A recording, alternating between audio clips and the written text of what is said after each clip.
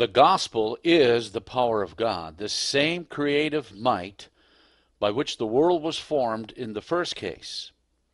Jehovah's created works, therefore, are as much the revelation of God's omnipotent might as the written word.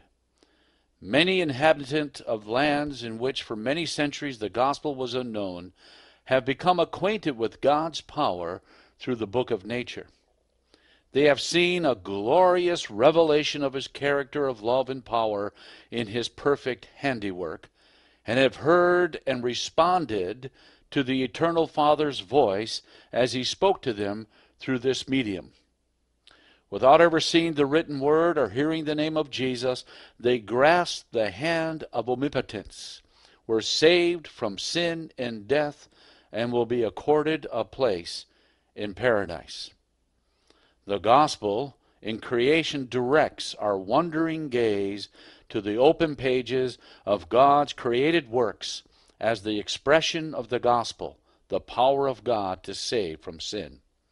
Those who thoughtfully and prayerfully study the contents of this book will see this other revelation of the gospel, the one written in earth and sea and sky, a manifestation so alive and vast that it will elevate the beholder to advanced levels of faith and will strengthen the mighty workings of God's omnipotent power within him. The Gospel in Creation by EJ Waggoner, narrated by Raymond Joseph. Introduction. In the 15th chapter of Romans and the 4th verse, the Spirit of God through the Apostle Paul sets the seal of approval upon the whole of the Old Testament in giving the object for which it was written. He says, quote, "For whatsoever things were written aforetime were written for our learning, that we through patience and comfort of the Scriptures might have hope." The reason why we find comfort and hope in the Old Testament is plainly revealed by Christ when, in his reply to the Jews, he gave the divine sanction to it, and especially to the writings of Moses, saying, "Ye search the Scriptures, because ye think that in them ye have eternal life.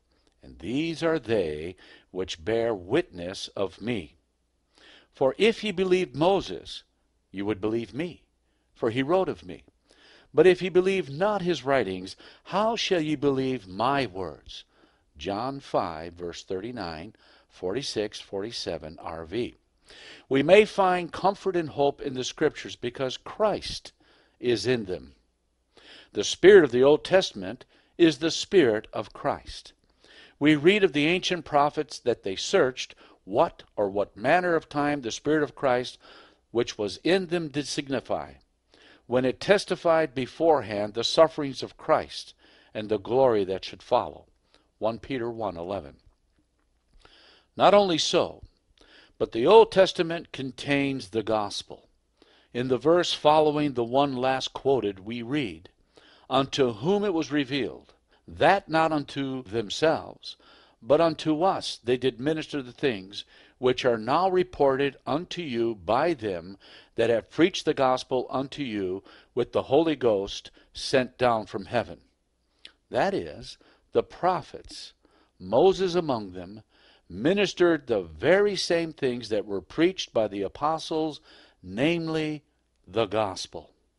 Since the gospel of God is concerning his Son Jesus Christ our Lord, Romans 1, verses 1 to 3, and the Jews were necessarily have believed in Jesus if they had believed Moses, because Moses wrote of Christ, it follows that what Moses wrote was the gospel. The first thing that Moses wrote through the inspiration of the Spirit of God was the story of creation.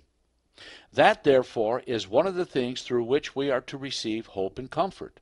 Why is it that we can receive hope and comfort through the story of the creation? Because that story contains the gospel. A few words will serve to establish this fact before we proceed to study the lesson in detail. The declaration of the apostle that the gospel is the power of God unto salvation to everyone that believeth, Romans 1:16, is familiar to all who have ever heard the gospel preached. The gospel is the manifestation of God's power put forth to save men.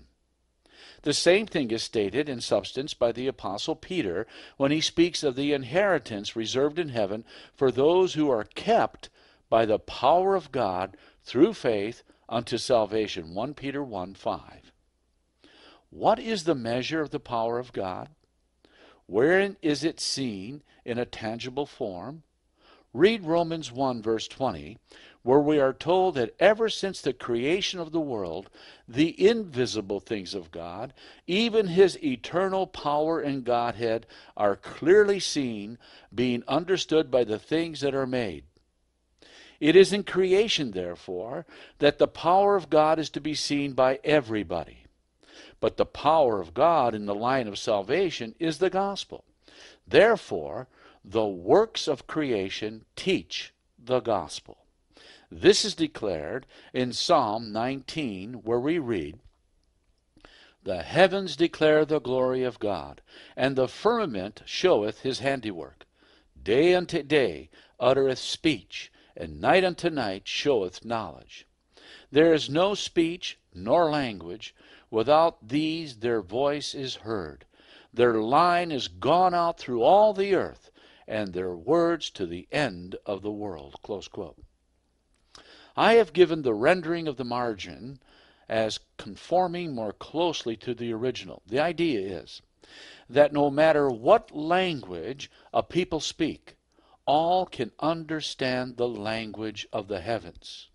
Their message can be read much more easily than if they uttered an audible sound, for all people on earth cannot understand the same articulate speech, but all who have reason can read the simple language of the works of God.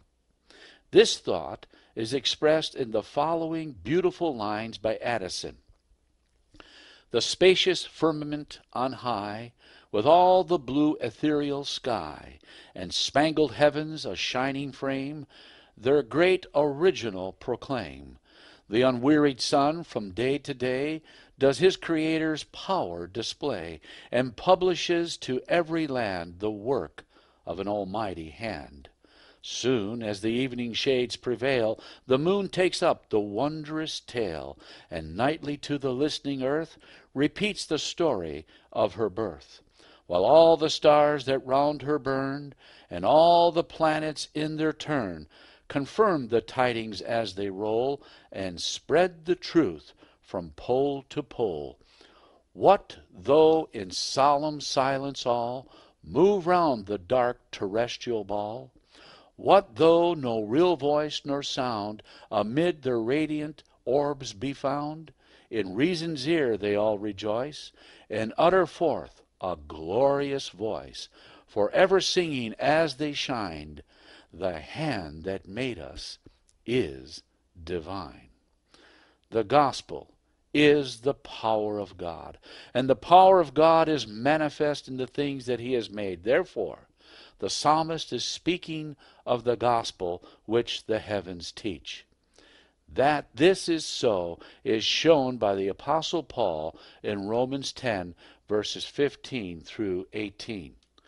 "How beautiful are the feet of them that preach the gospel of peace, and bring glad tidings of good things. But they have not all obeyed the gospel, for Isaiah saith, Lord, who hath believed our report?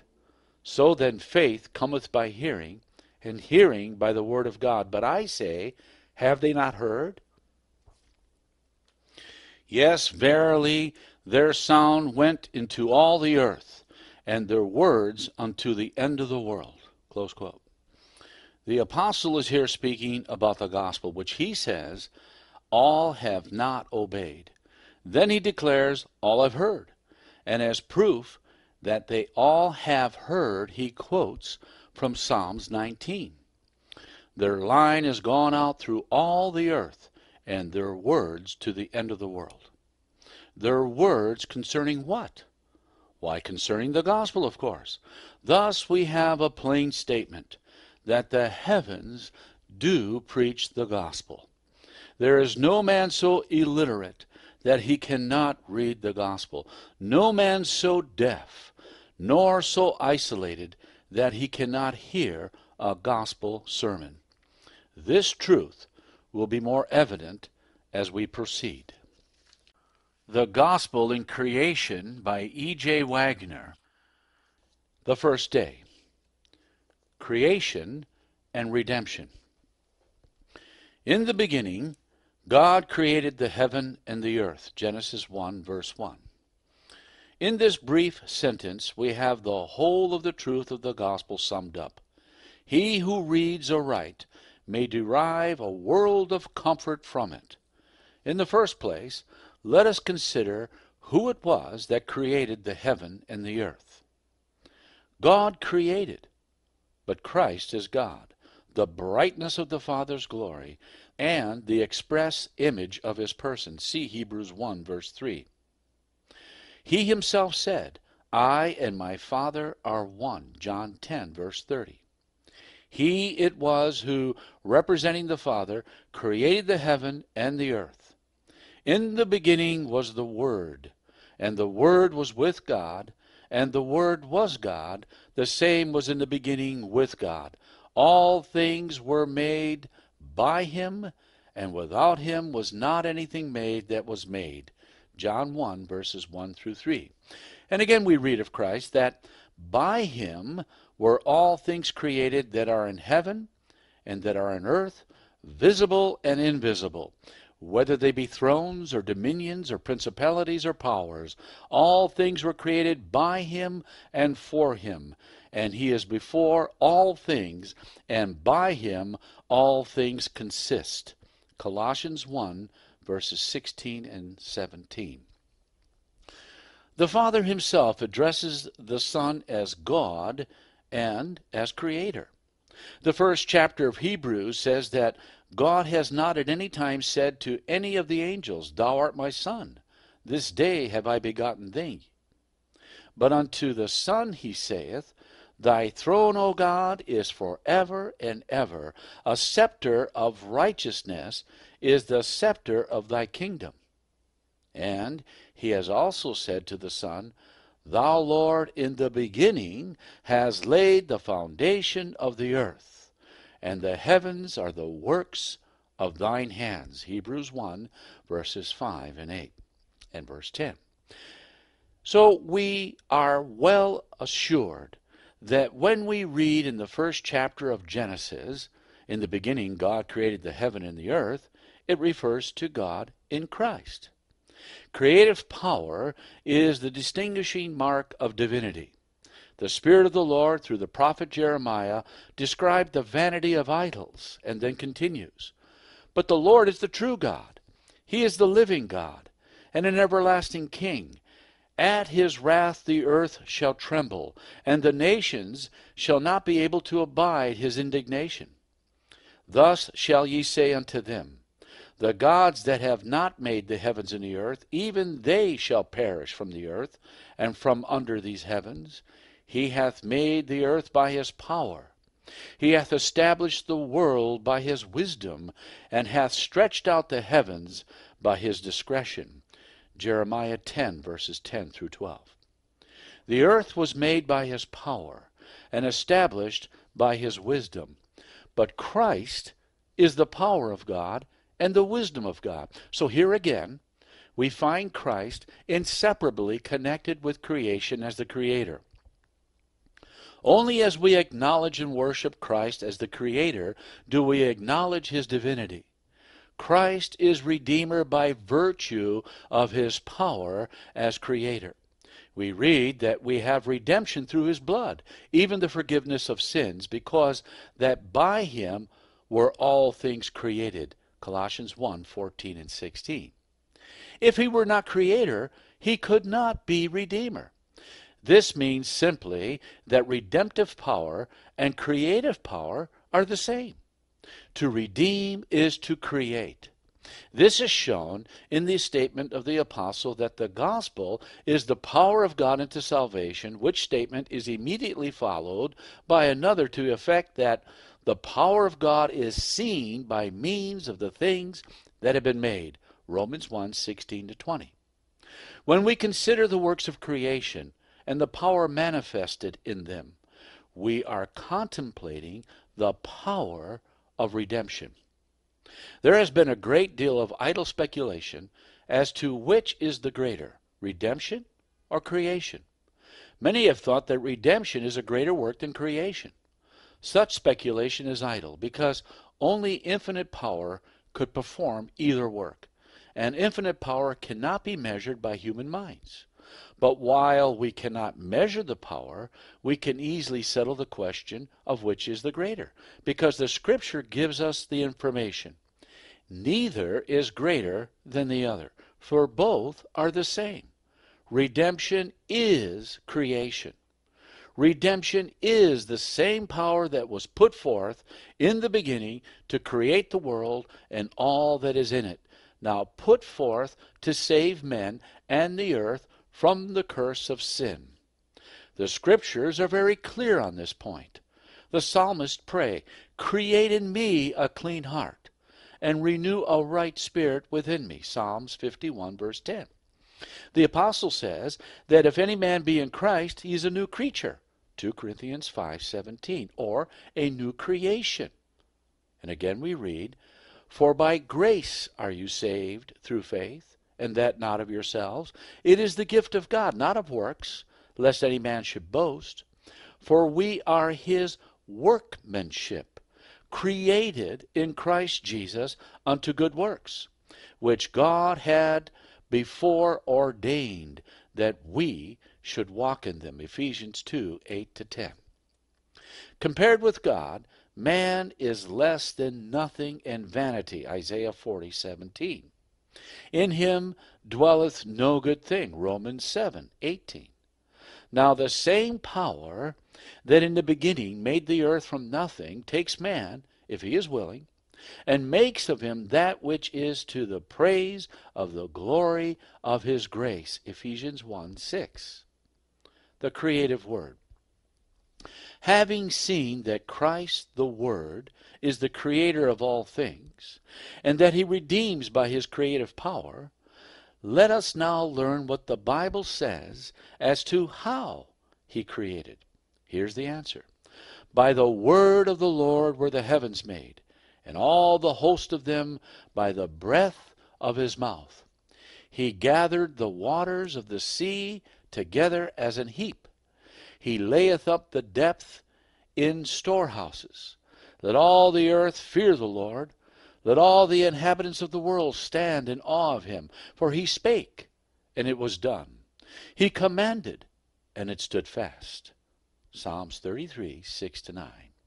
It is very simple and most wonderful because of its very simplicity. Well, may we all exclaim, "What a word is this!" Through faith, we understand that the worlds were framed by the Word of God, so that things which are seen were not made of things which do appear. Hebrews 11:3. How do we know how the worlds were made? By faith. Faith gives knowledge. That is its special work. Knowledge gained by faith is not vague and uncertain, but it is the most absolutely certain of any knowledge. In fact, there is no real knowledge that does not spring forth from faith. Knowledge that comes in any other way is speculation.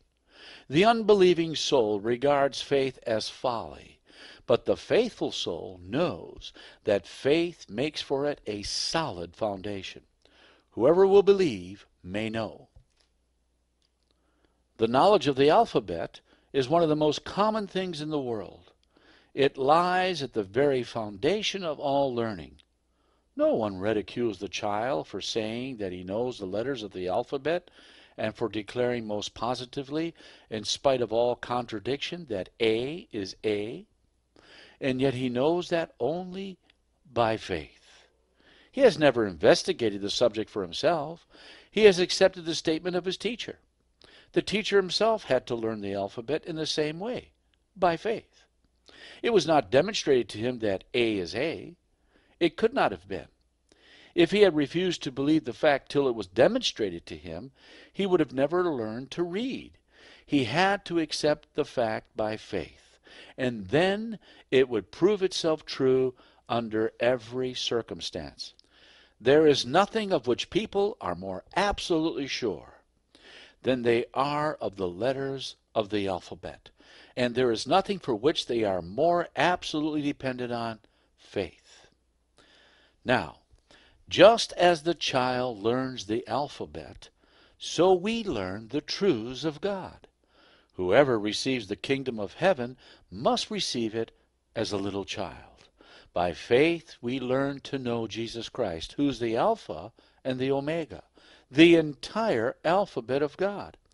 He who believes the simple statement of the Bible concerning creation may know for a certainty that God did create the heaven and the earth by the power of his word. The fact that some unbeliever doubts this and thinks that it is so foolish does not shake his knowledge, nor prove that he does not know it any more than our knowledge of the alphabet is shaken or disproved by some other person's ignorance of it. By the word of the Lord were the heavens made, and all the host of them by the breath of his mouth. In the Century magazine of May 1891, there was a very interesting description of the production of voice figures. The article was entitled Visible Sound. Mrs. Watts Hughes had employed a simple device to test the intensities of vocal sounds. It was an elastic membrane stretched over the mouth of a receiver, into which the receiver was introduced by means of a wide-mouthed tube. On this membrane sand or a fine powder was sprinkled. It was found that upon singing into the tube, the powder was gently agitated by the vibrations of the membrane, which vibrations corresponded to those of the voice, differing according to the pitch and intensity of the sound. This, of course, is what might be expected. But the wonder was that in every instance the agitation produced the shape of some plant or flower, or even of some of the lower forms of animal life. Something similar to this may be seen when one breathes upon the window pane in frosty weather. It was found that when the powder was dry, it would not retain the form after the vibration of the voice ceased. So the expedient was adopted of slightly moistening it, when the various shapes could be retained and photographed. Specimens of these voices may be found on. This shows that the breath, as it comes from the lungs, has the shape of living things, and to the singer suggested a thought which she thus expresses.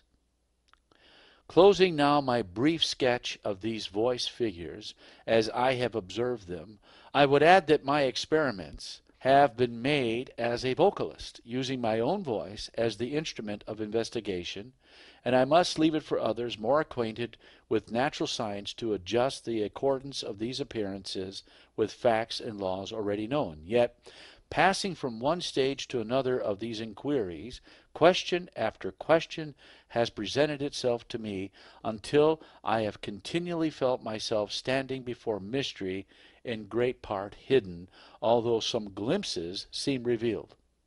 And I must say, besides, that as day by day I have gone on singing into shape these peculiar forms, and stepping out of doors have seen their parallels living in the flowers, ferns, and trees around me, and again, as I have watched the little heaps in the formation of the floral figures gather themselves up and then shoot out their petals, just as a flower springs from the swollen bud, the hope has come to me that these humble instruments may afford some suggestions in regard to nature's production of her own beautiful forms, and may thereby aid, in some slight degree, the revelation of yet another link in the great chain of the organized universe that, we are told in Holy Writ, took its shape at the voice of God. Close quote. This is not given as an example of how the Lord spoke the earth into existence in the beginning, for we cannot know how he did it, but it will serve to help us to grasp the fact. Man is made in the image of God, but he has no creative power. In his breath, there can be only the forms of living things. But in the breath of God, there are not only the forms, but the very living things themselves, for he is the living God, and with him is the fountain of life. When he speaks, the word which names the thing contains the very thing itself. Whatever the word describes exists in living form in that word. This is indicated by the words of the Apostle Paul concerning God, that he calleth those things which be not as though they were. That is an attribute of divinity alone. If a man calls a thing that is not as though it were, it is a lie. But God does so, and he cannot lie. How is this? Simply because when he calls a thing by name, or says that a thing will be, it already exists, even though it cannot be seen. The thing is in his word. When he names a thing that previously had no existence, that instant the thing exists, for his word forms it as he names it. When he says that a thing will be, then it is as sure as though it had already appeared, because it does really exist in the word that has been spoken. It is for this reason that so much of prophecy is in the perfect tense, as though already accomplished. So when the worlds were to be brought into existence, God spoke, and there they were. They were formed by the breath of his mouth. Now, see how firm a foundation is given the believing one who knows that all things were created by the word of God, and that when God speaks, the thing named exists, full of life. The psalmist says, I will hear what God the Lord will speak, for he will speak peace unto his people and to his saints. Psalms 85:8. He speaks peace through the divine word, for he is our peace, Ephesians 2:14. But peace means righteousness, for we read, great peace have they which love thy law, and nothing shall offend them, Psalms 119, 165, or cause them to stumble. And again, O that thou hast hearkened to my commandments, then had thy peace been as a river, and thy righteousness as the waves of the sea, Isaiah 48:18. Then it must be that God speaks righteousness when he speaks peace. And so it is. For again we read, but now the righteousness of God without the law is manifested, being witnessed by the law and the prophets, even the righteousness of God, which is by faith of Jesus Christ, unto all, and upon all them that believe, for there is no difference.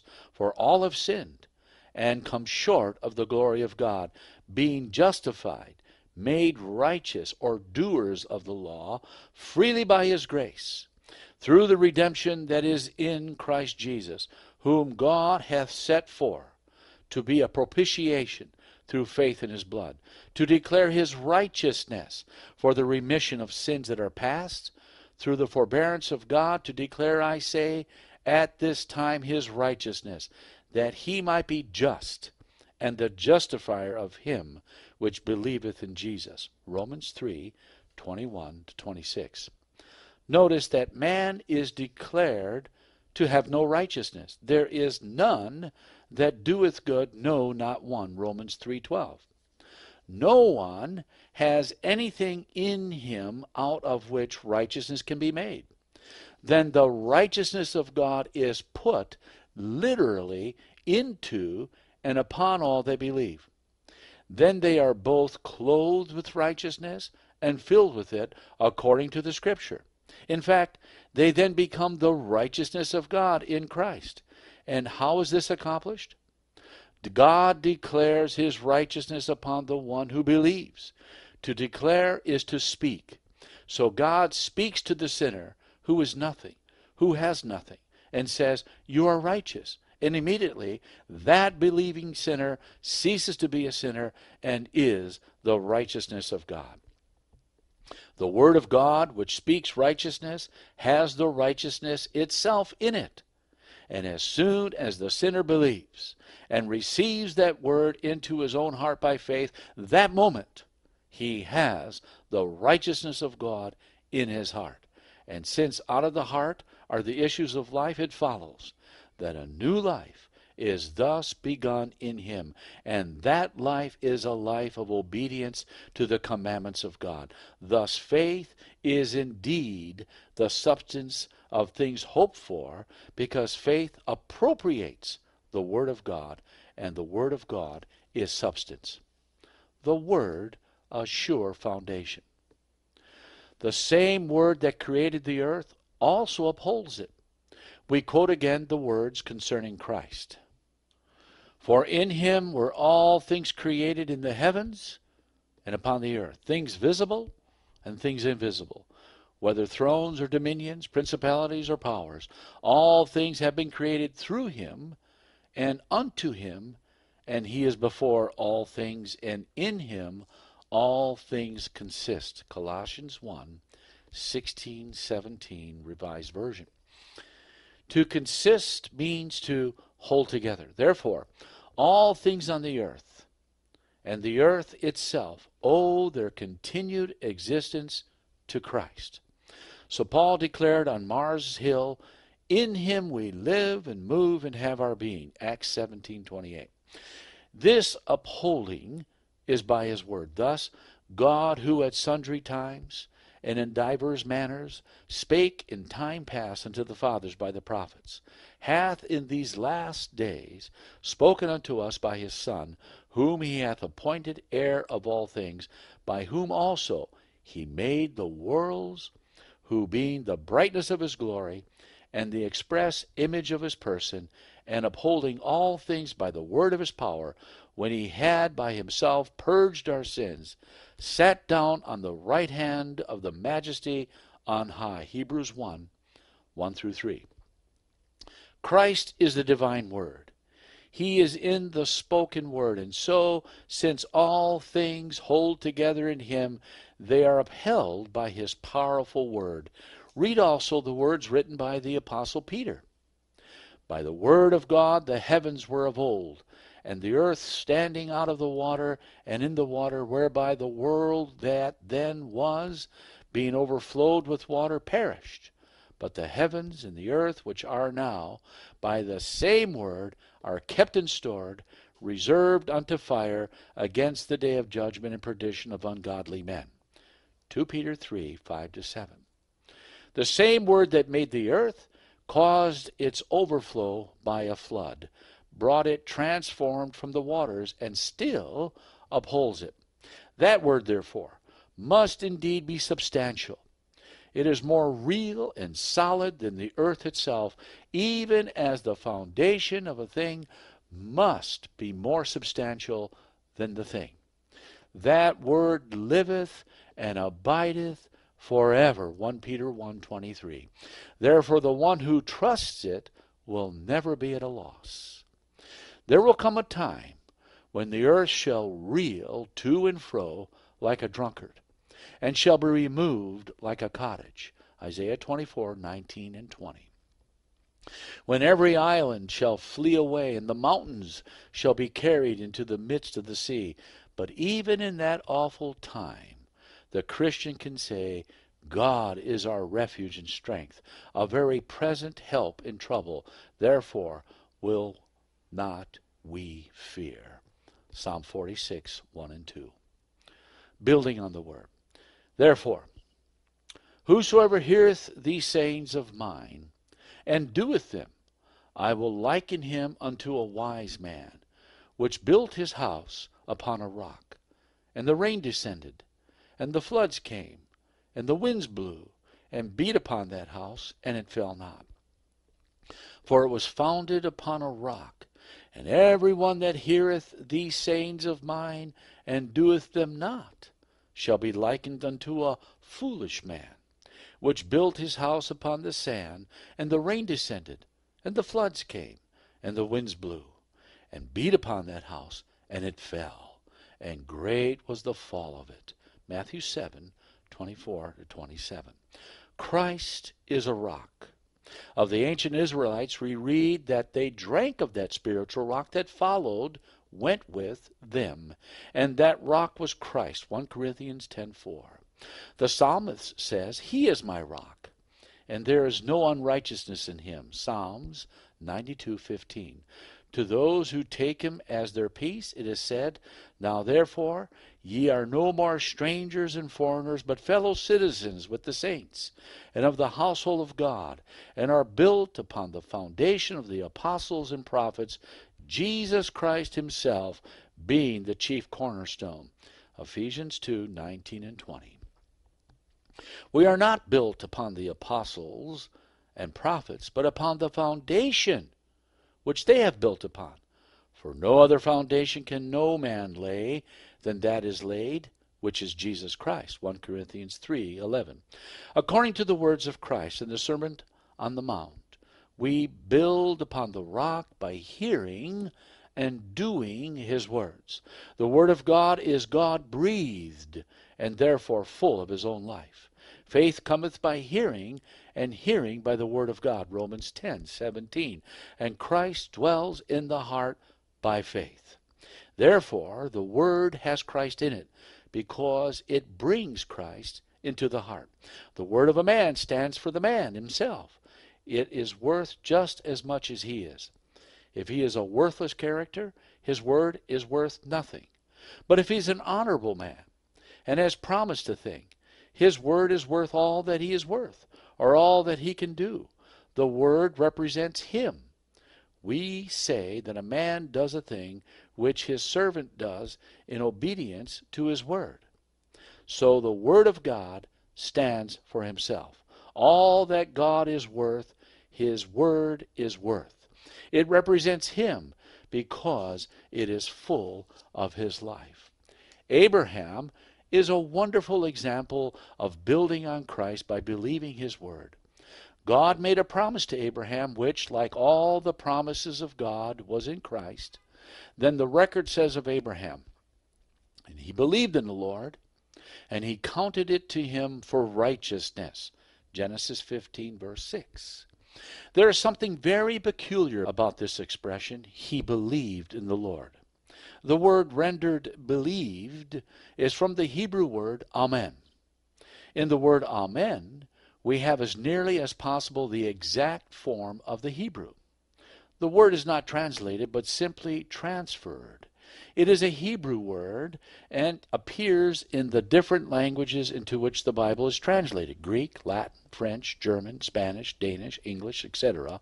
all have the same word, amen. The root idea of the word is firmness. The idea of solidity and stability attaches to it. It has a variety of definitions, all carrying this thought.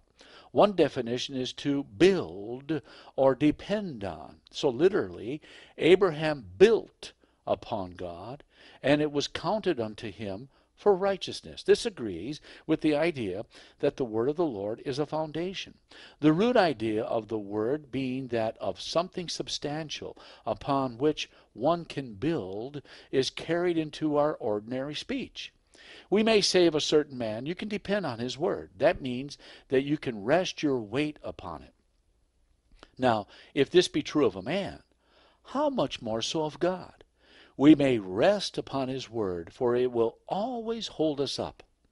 This gives us a better idea of the Bible meaning of belief than is commonly held. People generally think that to believe is nothing more than to nod assent. But believing the Lord is much more than this. It is to count that word as the surest thing in the universe, since it is that which upholds the universe, and to rest the whole soul and all the hopes upon it, even though everything appears contrary to it. It is to walk where there seems to be nothing, provided the word of the Lord is there, knowing that it is a firm foundation. The poet Whittier has thus expressed it: nothing before, nothing behind, the steps of faith fall on the seemingly void and find the rock beneath. When the Lord said to Peter, "Come," as he walked on the water, Peter got out of the boat and started to his Lord. It is contrary to nature for a man to walk on the water. It is impossible that water should hold a man up. What did hold Peter up? It was the word, "Come." When the Lord utters a word, the thing described is in the word. And so when he said to Peter, "Come," the power to come was in the word. It was on that Peter walked, as long as he walked at all. When he looked around him at the boisterous waves, he began to sink. Why? Because he then forgot the word and thought only of the water. And as soon as he left the word, he began to sink, because the water had no power to hold him up. It was only the word of the Lord that kept him above the water. If the word of the Lord had told Peter to walk in the air, he could have done that just as easily as he could have walked on the water. The word of the Lord bore Elijah through the air, and so it will soon do for all who learn the power of it. But note the fact that when Abraham built on the Lord, it was counted to him for righteousness. The Lord never makes any mistakes in his reckoning. When Abraham's faith was reckoned to him for righteousness, it was because it was indeed righteousness. How so? Why, as Abraham built on God, he built on everlasting righteousness. He is my rock, and there is no unrighteousness in him. He became one with the Lord, and so God's righteousness was his own. The words of the Lord are pure words, as silver tried in the furnace of earth, purified 7 times, Psalms 12, verse 6.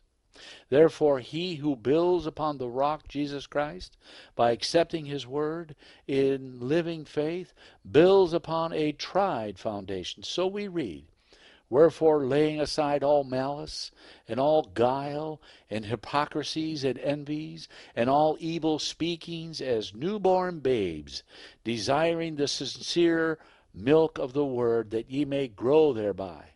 If so be ye have tasted that the Lord is gracious, to whom coming as unto a living stone, disallowed indeed of men, but chosen of God, and precious, ye also, as lively stones, are built up a spiritual house and holy priesthood, to offer up spiritual sacrifices, acceptable to God by Jesus Christ.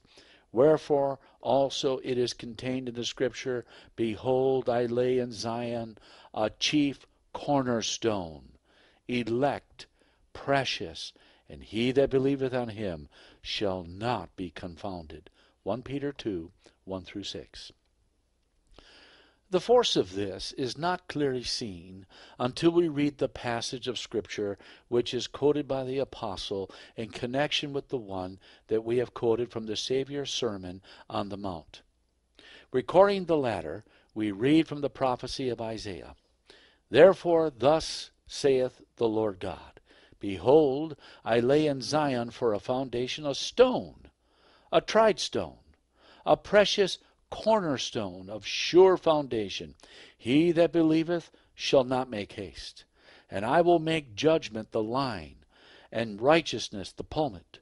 And the hail shall sweep away the refuge of lies, and the waters shall overflow the hiding place. And your covenant with death shall be disannulled, and your agreement with hell shall not stand. When the overflowing scourge shall pass through, then ye shall be trodden down by it. As often as it passeth through, it shall take you. For morning by morning it shall pass through. By day and by night it shall be naught with terror to understand the message. Isaiah 28, 16 through 19. Christ is the tried foundation.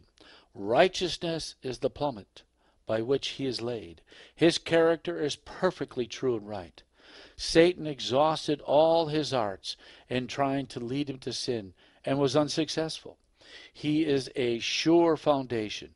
We build on him by believing his word. As he himself said, the floods will surely come. There will be an overflowing scourge that will sweep away the refuge of lies and all who have built on a false foundation. The house built on the sand will certainly fall. When the storm begins to beat with fury, those who have made lies their refuge will flee for their lives as their foundation begins to totter. But the flood will carry them away. This is the picture presented by the two passages of Scriptures. But far different will it be with those who have built on the rock of ages. That sure foundation will stand every blast. Nothing can shake it. Those who have built on it will not make haste. They have often proved that it is a sure refuge, and so they can calmly watch the torrent. They do not need to flee for their lives. Having built on the rock, they are secure as the rock itself. And why? Because they are really a part of the rock. For the rock builds up all who build upon it. Listen to the words of the apostle. And now, brethren, I commend to you God, and to the word of his grace, which is able to build you up, and to give you an inheritance among all them which are sanctified. Acts 20, verse 32. When one builds upon the rock itself, being a living rock, grows up into him, so that the foundation and the building are all one piece. This is shown by many passages of Scripture. We will repeat a few. For both he that sanctifieth and they who are sanctified are all of one, for which cause he is not ashamed to call them brethren. Hebrews 2:11. Now, therefore, ye are no more strangers and foreigners, but fellow citizens with the saints, and of the household of God, and are built upon the foundation of the apostles and prophets, Jesus Christ himself being the chief cornerstone, in whom all the building fitly framed together groweth unto an holy temple in the Lord, in whom ye also are builded together for an habitation of God through the Spirit. Ephesians 2:19-22. To whom coming as unto a living stone, disallowed indeed of men, but chosen of God, and precious, ye also, as lively stones, are built up a spiritual house. 1 Peter 2:4-5. As ye have therefore received Christ Jesus the Lord, so walk ye in him, rooted and built up in him, and established in the faith. Colossians 2:6-7. Here we have combined the figure of a house with that of a plant. This is perfectly natural because the rock upon which we build is a living stone and gives life to those who are built upon it, so that they, as lively stones, grow into a building. The two figures are combined by the Apostle Paul. Ye are God's husbandry, ye are God's building. 1 Corinthians 3:9. This is also shown very beautifully in the exhortation which Jehoshaphat gave to Israel when, at the command of the Lord, they were going out against a vastly superior force, trusting in his word that he would fight for them. They rose early in the morning and went forth into the wilderness of Tekoa. And as they went forth, Jehoshaphat stood and said, Hear me, O Judah, and ye inhabitants of Jerusalem. Believe in the Lord your God, so shall ye be established. Believe his prophets, so shall ye prosper. 2 Chronicles 20:20. Here, as we have seen, in the case of Abraham, the word believe is from the Hebrew word amen. The word established is also another form of the very same word, so that the passage might properly be rendered thus: build upon the Lord your God, so shall ye be built up. The message of comfort. One more point only will be given to show the hope and comfort that are contained in the things that were written aforetime. The 40th chapter of Isaiah is wholly a message of comfort. It begins, comfort ye, my people, saith your God. Then follows an assurance of forgiveness, and then the special message is given by the voice of one crying in the wilderness. That message is the power of the Word of God, as contrasted with the weakness of man. The voice said, cry. And he said, what shall I cry? All flesh is grass, and all the goodliness thereof is as the flower of the field. The grass withereth, the flower fadeth, because the Spirit of the Lord bloweth upon it. Surely the people is grass. The grass withereth, the flower fadeth, but the word of our God shall stand forever. Verses 6 to 8. Then follow illustrations of the power of the word. The facts of creation are referred to, and the power of God is contrasted with the weakness of men. Then comes this beautiful passage. To whom then will ye liken me, that I shall be equal to him, saith the Holy One? Lift up your eyes on high, and see who hath created these, that bringeth out their host by number. He calleth them all by name, by the greatness of his might. And for that he is strong in power, not one is lacking. Isaiah 11, 25, 26, the RV. Here again, we are referred to the fact that God is the upholder of the heavens, that it is his power that keeps the heavenly bodies in their places. But for his direct interposition, there would be chaos. In the following verses, this fact is offered to the people of God for their special encouragement. Why sayest thou, O Jacob, and speakest, O Israel, my way is hid from the Lord, and my judgment is passed over from my God? Hast thou not known?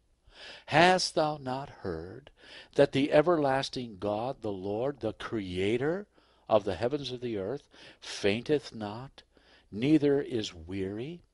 There is no searching of his understanding. He giveth power to the faint, and to them that have no might he increaseth strength. Isaiah 40, 27 to 29. What a lesson of trust is here. God hath spoken once, twice have I heard this, that power belongeth unto God. Psalm 62:11. That power is the power that upholds the heavens and causes the stars and planets to hold their courses. It is this power that he gives to the faint and to those who have no might, if they will but trust him. Let a despondent soul but spend a little time in contemplation of the heavens, thinking the while of this passage, and he will be better able than ever before to realize what the apostle means when he says, strengthened with all might according to his glorious power, unto all patience and longsuffering with joyfulness. Colossians 1:11. But what is all this intended to show? The power of the Word. For it is by the word of his power that all things are upheld. It is the word of the Lord that has created all things. That word is brought to our attention in the first part of the chapter in contrast with all flesh, as the word that abideth forever. Read now the 40th chapter of Isaiah entire, especially verses 6 to 8 and 26, and then read the Apostle Peter's comment. Being born again, not of corruptible seed, but of incorruptible, by the word of God which liveth and abideth forever. For all flesh is as grass, and all the glory of man as the flower of the grass. The grass withereth, and the flower thereof falleth away, but the word of the Lord endureth forever. 1 Peter 1, 23 to 25. Here we have the quotation from the 40th of Isaiah concerning the Word of God, which creates and upholds all things. It is the living Word, which is the life and strength of all things. Take this all in, and then read the closing words of the apostle. And this is the word by which the gospel is preached unto you. The gospel, then, is simply the creative power of God applied to men. Any gospel that leaves creation out, or which does not preach the creative power of God as seen in the things that he has made, and which does not comfort men by that power, calling upon them ever to keep it in mind as their only source of strength, is another gospel, which is simply no gospel at all, since there can be no other. This, then, is the lesson to be learned in the beginning. He who has learned it is a new creature in Christ, and is ready to learn that which follows, namely, the lesson of growth. With these wonderful facts in mind, how worse than useless do the fears seem which some express. I'm afraid that if I begin the Christian life, I shall not be able to hold out. Of course you wouldn't be able to hold out. You are without strength. But help has been laid upon one that is mighty. He is able to make you stand, and to keep you to the end, kept by the power of God through faith, unto salvation, ready to be revealed in the last time. Therefore, now unto him that is able to keep you from falling, and to present you faultless before the presence of his glory with exceeding joy, to the only wise God our Savior, be glory and majesty, dominion and power, both now and ever. Amen. Jude 24 and 25. Let there be light. And God said, Let there be light, and there was light. And God saw the light that it was good. And God divided the light from the darkness. Genesis 1, 3 and 4. Hereunto there had been darkness upon the face of the abyss. It was not such darkness as we are accustomed to. For in the thickest darkness man has ever known since that time, with the possible exception of the plagues of darkness in Egypt, there has been some mixture of light. Some light tempers the darkness even in the black night when no moon nor stars appear. But here there was darkness such as man cannot conceive of, for light had not yet been created. Out of this thick darkness God commanded the light to shine. The apostle tells us that God commanded the light to shine out of darkness. Here again we are brought to see the wonder of creative power. God does not work as man does. Man has to have the material all ready to his hand when he makes a thing. God is not limited in that way.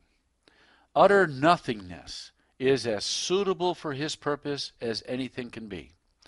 God hath chosen the foolish things of the world to confound the wise, and God hath chosen the weak things of the world to confound the things which are mighty, and base things of the world, and things which are despised hath God chosen, yea, and things which are not, to bring to naught things that are, that no flesh should glory in his presence.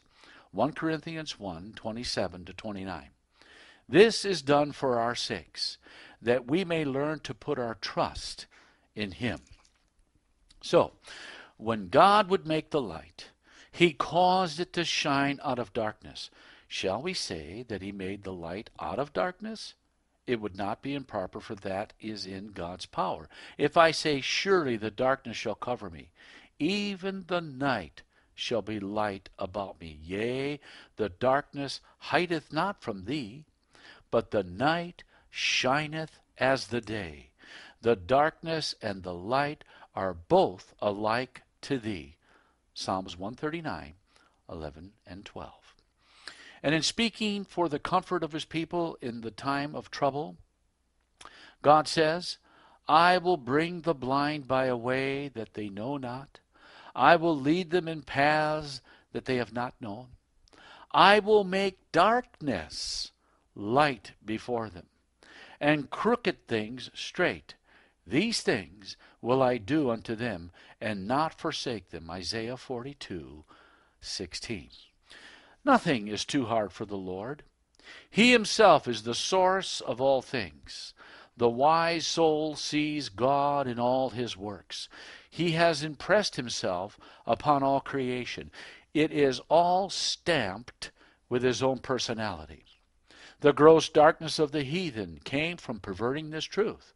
Instead of seeing the power of God in everything, they said that everything is God. Thus they turned the truth of God into a lie. But it is a fact that from God himself everything springs. So God could make light shine out of darkness because he himself is light. This then is the message we have heard of him, and declare unto you, that God is light, and in him is no darkness at all. 1 John 1:5. Let us not forget, as we study creation, that Christ is the Creator. He is the wisdom of God and the power of God. He it was that created light. He made it from himself, for in him are all things created. It is not alone in the spiritual sense that Christ is the light of the world. The light that rejoices the eyes of all mankind is light that is shed on them from Christ. The visible is to teach us of the invisible. From the natural, we are to learn of the spiritual. The physical light that shines in the world is designed to teach us that God is light, and that spiritual light from him shines as freely for all and is none the less real. Unto the upright there ariseth light in the darkness. Psalms 112:4. So that he may say, Rejoice not against me, O mine enemy. When I fall, I shall arise. When I sit in darkness, the Lord shall be a light unto me. Micah 7:8. Christ is the light of the world. So we read that when he went into Galilee, the words of the prophet concerning that region were fulfilled. The land of Zebulun and the land of Naphtali, toward the sea, beyond Jordan, Galilee of the Gentiles, the people which sat in darkness saw a great light. And to them which sat in the region and shadow of death, to them did light spring up. Matthew 4:15-16 RV. Sin is darkness.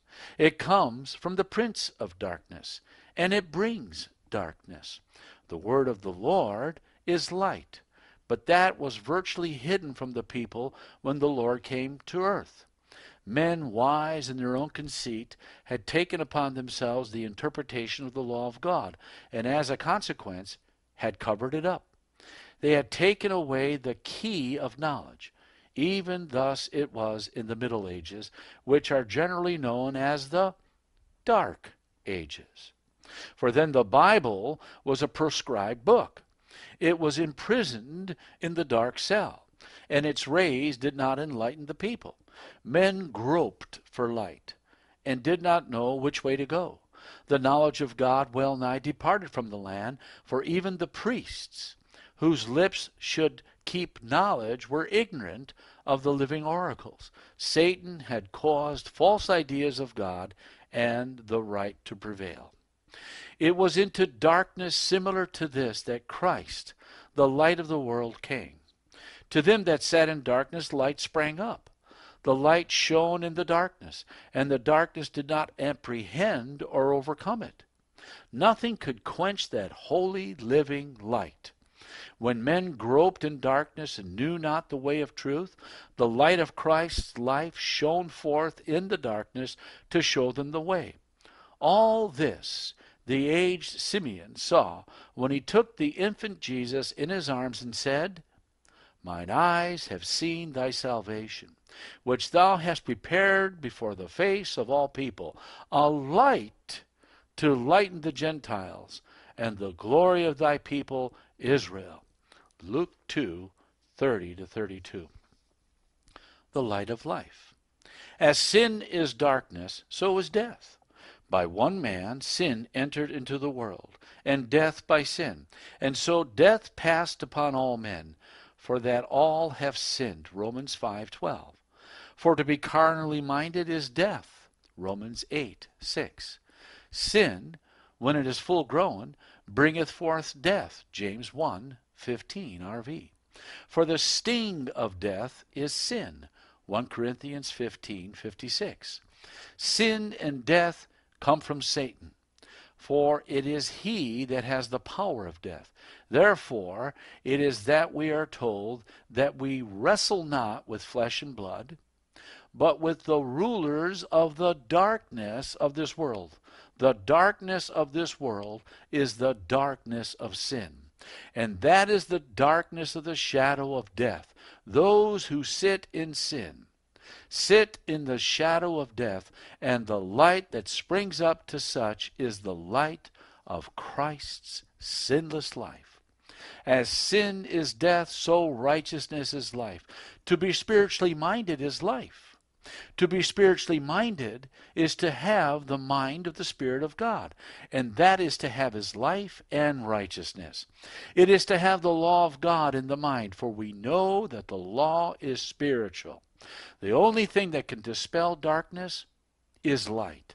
So the only thing that can take away sin is righteousness, and the only thing that can overcome death is life. But the life of man cannot gain the victory over death, for it is death itself. Sin is natural to the heart of mankind.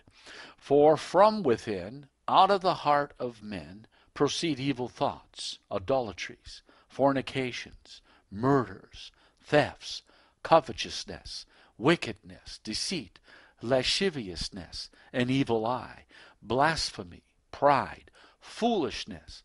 All these things come from within and defile the man. Mark 7:21-23. But the heart is the seat of life, for out of it are the issues of life. Proverbs 4:23. Therefore, since sin is death, and sin in all its various forms springs from the heart, it follows that the very source of man's life is poisoned with death. The life of man is but a living death. The Apostle Paul, after bemoaning the utter sinfulness of the natural man, cried out, O wretched man that I am, who shall deliver me from this body of death? Romans 7:24. Since righteousness, and that alone is life, man can have no hope of life from himself, for he can get no righteousness from himself. A good man out of the good treasure of his heart bringeth forth that which is good, and an evil man out of the evil treasures of his heart bringeth forth that which is evil. Luke 6:45. Man has only evil in his heart by nature. Therefore, he can bring forth only that which is evil. The Scriptures give abundant witness to this. Let them tell their own story.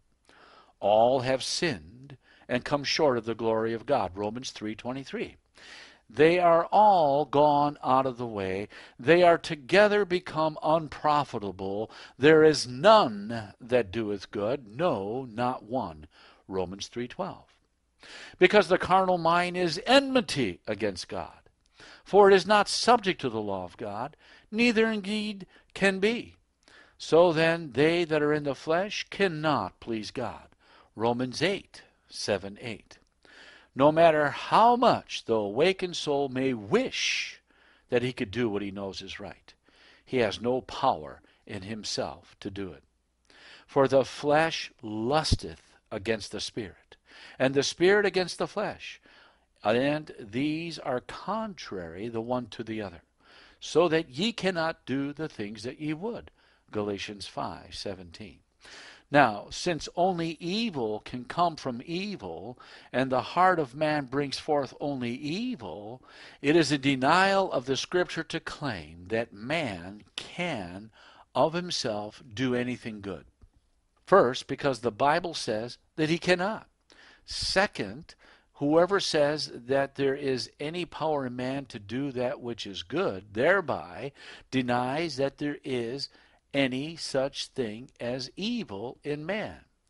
For there cannot be some evil and some good in man by nature. A fountain cannot send forth from the same opening both sweet water and bitter.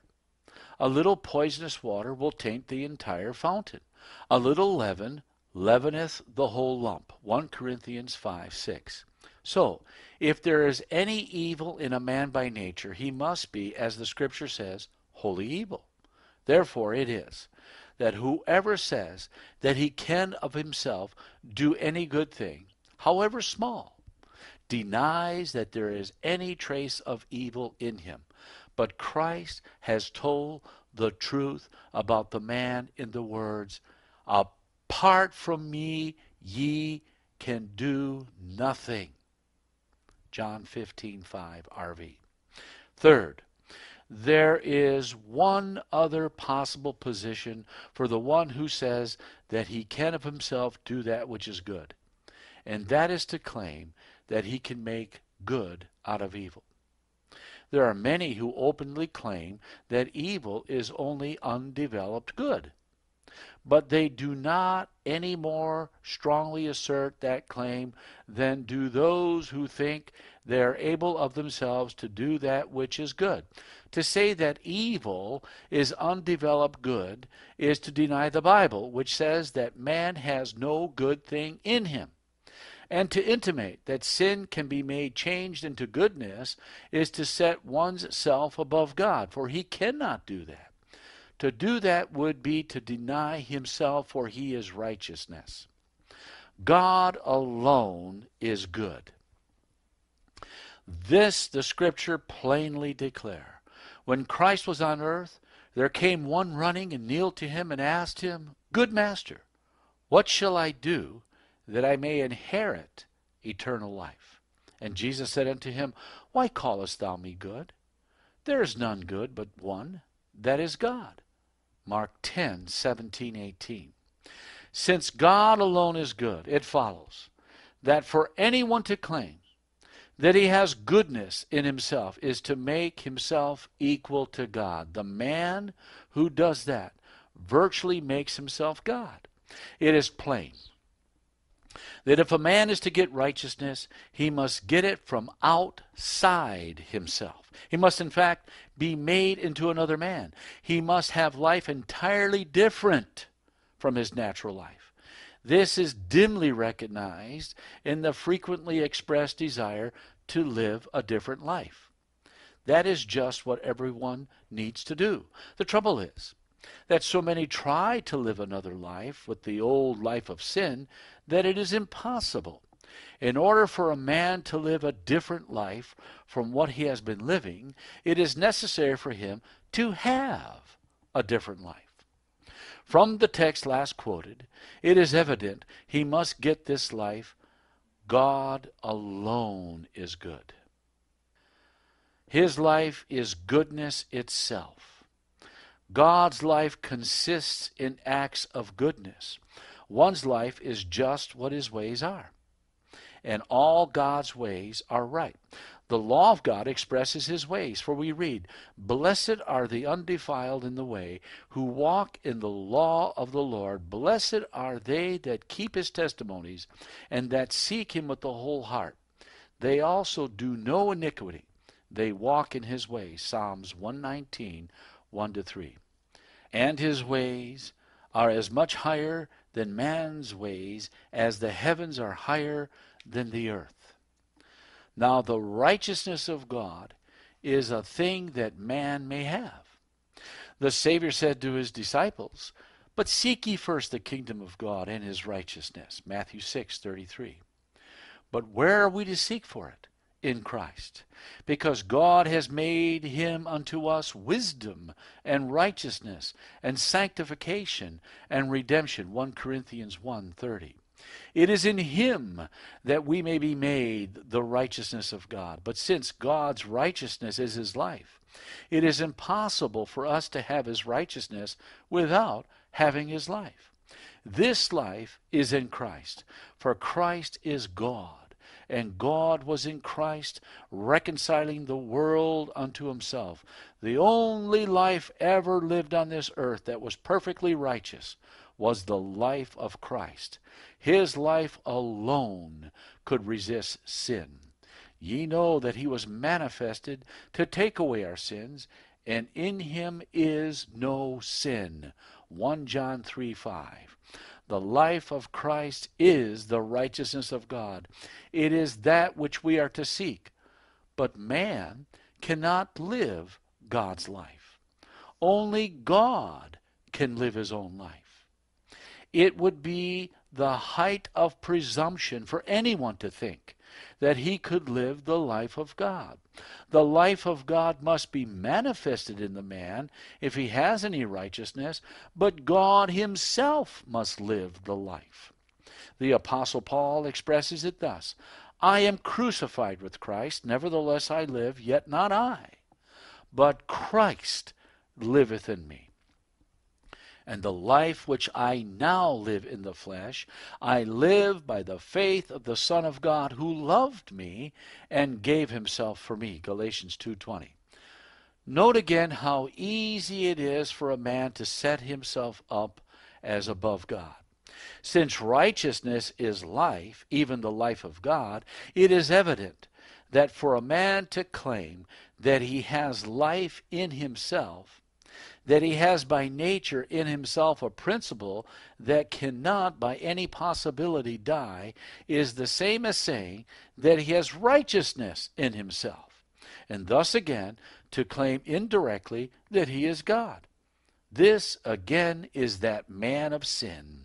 It was this feeling that kept the Pharisees from accepting Christ. They trusted in themselves that they were righteous, Luke 18:9. They professed to believe in eternal life and searched the Scriptures with that in view. But Jesus sadly said to them, Ye will not come to me that ye might have life, John 5:40. Why would they not come to him that they might have life? For the reason that they thought that they had it in themselves. For righteousness is life. Christ came to this earth for the sole purpose of giving life to men, for they had forfeited life by sin. He gives his life to us, and that gives us his righteousness. The only reason why anyone will not come to Christ for life is that he thinks he has it already. Again, we repeat that whoever claims that one may have eternal life without Christ thereby claims that one may have righteousness without Christ. The two must go together. Let us read a few familiar texts to impress this fact the more strongly on our minds. For God so loved the world that he gave his only begotten Son, that whosoever believeth in him should not perish, but have everlasting life. John 3:16. Thou hast given him power over all flesh, that he should give eternal life to as many as thou hast given him. And this is life eternal, that they might know thee, the only true God, and Jesus Christ, whom thou hast sent. John 17:2-3. Verily, verily, I say unto you, except you eat the flesh of the Son of Man, and drink his blood, you have no life in you. John 6:53. As the living Father hath sent me, and I live by the Father, so he that eateth me, even he shall live by me. John 6:57. This life in the man is the only way of righteousness. We are to be made the righteousness of God in him. 2 Corinthians 5:21. This life is ours by faith. For the just shall live by faith. That does not mean that the life is not real, but that it can be retained only by faith. As the life is received, so it must be retained. As ye have therefore received Christ Jesus the Lord, so walk ye in him. Colossians 2:6. Man does not have this life in his own right and within his own power. It is the life of God and not the life of man. This is the record, that God hath given to us eternal life, and this life is in his Son. He that hath the Son hath life, and he that hath not the Son of God hath not life. 1 John 5:11-12. It is the life of Jesus, manifest in mortal flesh. 2 Corinthians 4:11. This life is the light of men. Then spake Jesus unto them, saying, I am the light of the world. He that followeth me shall not walk in darkness, but shall have the light of life. John 8:12. This life of righteousness is given to men as freely as the light of day. It is as abundant as the light. There is enough for all. A characteristic of light is that it can multiply itself. A single torch may light 1,000 other torches and still have as much light as in the beginning. So it is with the light of Christ's life. With him is the fountain of life. It comes from him in abundance. He can give life to every man in the world if they would all receive it and still have as much left as in the beginning. He can live in his fullness in every man. Everyone who believes gets the benefit of the entire life of Christ. Christ is not divided. Those who sit in the shadow of death, which is the shadow that sin casts, may have that shadow dispelled by allowing the light to shine in. That light is to be manifested in its fullness in the church before the end, so that the life of Christ will be manifested before the world as plainly as when Christ was here on earth in person. This will be the standard around which thousands will rally, even as they did on the day of Pentecost. It is this light of Christ's life of which the prophet speaks in these words, Arise, shine, for thy light is come, and the glory of the Lord is risen upon thee. For behold, the darkness shall cover the earth, and gross darkness the people. But the Lord shall arise upon thee, and his glory shall be seen upon thee, and the Gentiles shall come to thy light, and kings to the brightness of thy rising. Isaiah 60, 1-3. All this and much more than can possibly be expressed by the pen of an uninspired person is taught to us in the simplest words. And God said, Let there be light. The Gospel in Creation by EJ Waggoner. The second day, clouds are the dust of his feet. And God said, Let there be a firmament in the midst of the waters, and let it divide the waters from the waters. And God made the firmament, and divided the waters which were under the firmament from the waters which were above the firmament, and it was so. And God called the firmament heaven. Genesis 1, 6-8. On first thought, it seems as though the work of the second day was very meager. But man's first thoughts of God's work are always very limited. Wonderful lessons of hope and comfort are to be learned from this brief record. The work done on this day is often referred to in the Bible as an example of the mighty power of God, and it will be remembered that the power of God is the hope of man. The book of Job contains some magnificent descriptions of the power and majesty of God. He stretcheth out the north over the empty place, and hangeth the earth upon nothing. He bindeth up the waters in his thick clouds, and the cloud is not rent under them. Job 26, 7-8. Who can ever tire of watching the clouds in their varying forms? They are a constant source of wonder. and then to think of the wonderful power that is represented by them. Think of the immense quantities of water that they hold, to pour out on the earth at the appointed time, for it is the direct personal power of the Lord that causes it to rain. Science may tell us in part what conditions must obtain before rain falls, and may predict its occurrence with considerable accuracy. But this does not disprove the fact that God himself orders the rain. There are many things that man has observed in regard to the working of God, and there are many more that might be observed. That is what God wants us to do. He has made his wonderful works to be remembered, Psalms 111, verse 4. But he wants us to observe them only for the purpose of seeing him in them. They who observe the works of God only to attribute them to a goddess called nature, as though God himself were not concerned in them, study to no profit whatever. What men call nature is simply that which is observed of the ways of God. No better definition has ever been given than this, that the laws of nature are the habits of God.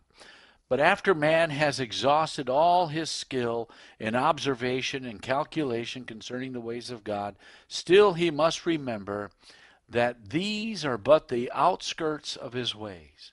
And how small a whisper do we hear of him. But the thunder of his power, who can understand? Job 26:14 RV. It is not possible for finite man to fathom all the ways of the infinite God, and therefore human science at its best is very limited. We have said that it is the direct personal power of the Lord that causes the rain. Read the following. But the Lord is the true God. He is the living God, and an everlasting King.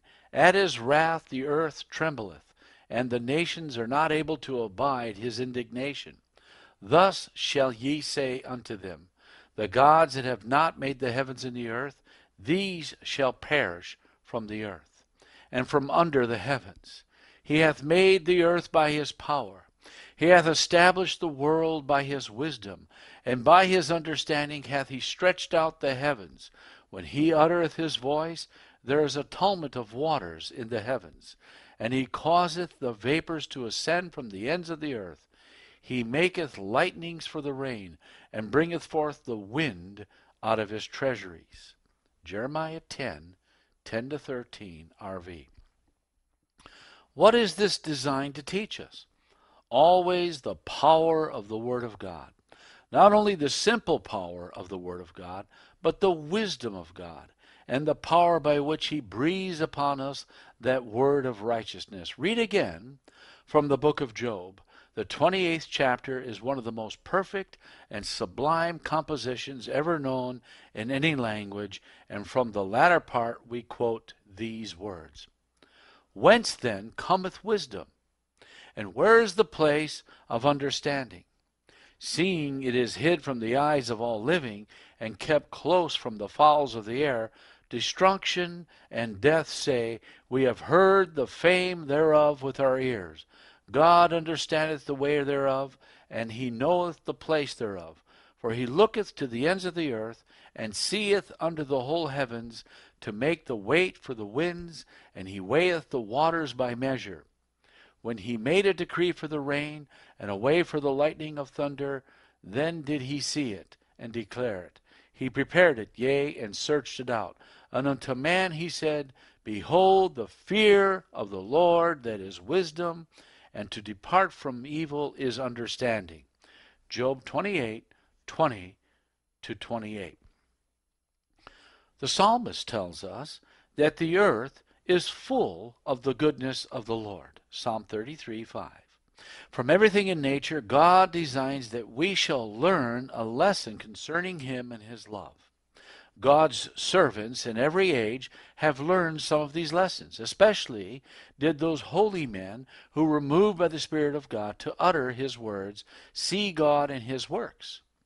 But in these days, even as it was among the philosophers of old, men in their own fancied wisdom have not liked to retain God in their knowledge, and so have left them out of their calculations. Too many, as they study the things of the earth and the heavens, instead of being filled with wonder and praise at the mighty power of God that is therein displayed, become filled with wonder at their own marvelous attainments, until they almost fancy that they have created the things that they have discovered. Men forget that these things existed ages before they were born, and almost imagine that their discovery of them is the bringing of them into existence. They speak with contemptuous pity of the men who wrote the Bible, as men who lived in an age inferior to ours, when science had not made any discoveries, and who were simple enough to think that these things which we see and so readily account for were the direct workings of God. Well, it is far better to be simple than to have so much wisdom that does not come from God nor lead to him. But let us read the words of one who was no mean scientist, the words of one whose science was the wonder of his day in the whole world, a man to whom God himself said, "Lo, I have given thee a wise and understanding heart, so that there was none like thee before thee." 1 Kings 3:12. A man of whom the inspired word of God says, "He was wiser than all men, and his fame was in all nations round about. And he spake 3,000 proverbs, and his songs were 1,005. And he spake of trees, from the cedar tree that is in Lebanon, even unto the hyssop that springeth out of the wall. He spake also of beasts, and of fowl, and of creeping things, and of fishes. And there came of all people to hear the wisdom of Solomon, from all kings of the earth who had heard of his wisdom." 1 Kings 4:31-34. In his proverb, he speaks much of the wonderful works of God. And in one of them, he refers directly to the work that was done on the second day of creation and connects it with the word of God by which it was accomplished. Thus, "Who hath ascended up into heaven, or descended? Who hath gathered the wind in his fists? Who hath bound the waters in a garment? Who hath established all the end of the earth? What is his name? And what is his son's name, if thou canst tell?" Every word of God is pure. He is a shield unto them that put their trust in him. Add thou not unto his words, lest he reprove thee, and thou be found a liar. Proverbs 30:4-6. The rain which God has bound up in his thick clouds, and which his voice, the same voice which speaks peace and righteousness, causes to fall upon the earth, is a pledge to us of God's willingness to forgive. Listen to the holy boldness of the prophet Jeremiah. "We acknowledge, O Lord, our wickedness, and the iniquity of our fathers, for we have sinned against thee. Do not abhor us, for thy name's sake. Do not disgrace the throne of thy glory. Remember, break not thy covenant with us. Are there any among the vanities of the Gentiles that can cause rain, or can the heavens give showers? Are not thou he, O Lord, our God? Therefore we will wait upon thee, for thou hast made all these things." Jeremiah 14:20-22. The Lord is the one who causes rain. Therefore we will wait upon him, in confidence that he will not abhor us, even though we have grievously sinned, but that he will, for the sake of his own word, pardon our iniquity. Clouds and showers of grace. Just as many people are frightened when they see clouds in the sky, so are many people needlessly troubled concerning clouds that arise before their minds. How often have we heard people say that they have known the blessing of the Lord and have rejoiced in it, but that clouds have arisen of late, and they have no peace? Well, there are different ways of considering the clouds. We may say that clouds are very unsubstantial things. The sun can dissipate them, and since the sun of righteousness is ever shining, We need not go under clouds of doubt. There is such a thing as getting above the clouds, and those who have had that experience can testify that it is a most glorious place to be in. Never have I been able to imagine a scene of more wonderful glory than burst upon my view one evening after I had been long toiling up the eastern slope of a mountain.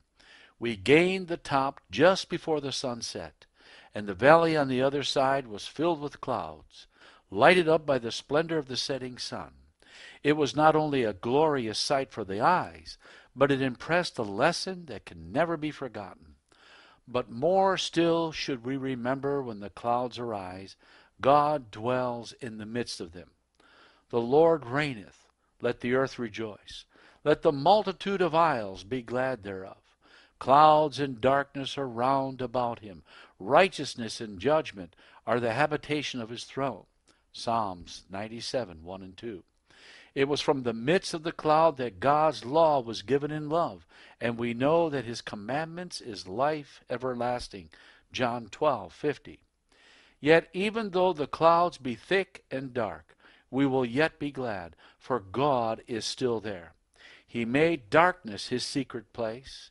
His pavilion round about him were dark waters and thick clouds of the skies. Psalms 18, verse 11. The cloud that shuts out God from our sight is but the assurance to us of his presence. From the clouds came rain, and this is a symbol of the free and abundant grace of God. When God calls us to buy of him wine and milk without money and without price, to come and find abundance of pardon, he gives us this assurance.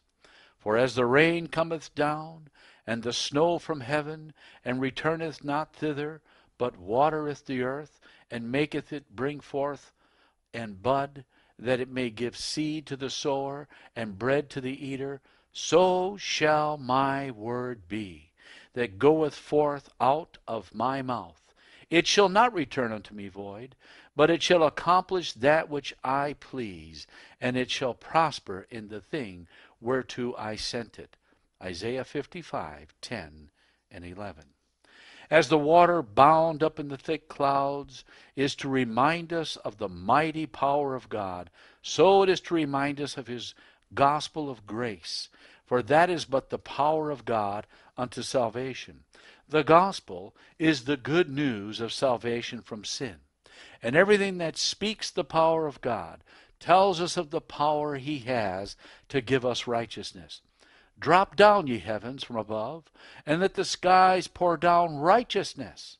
Let the earth open, and let them bring forth salvation, and let righteousness spring up together.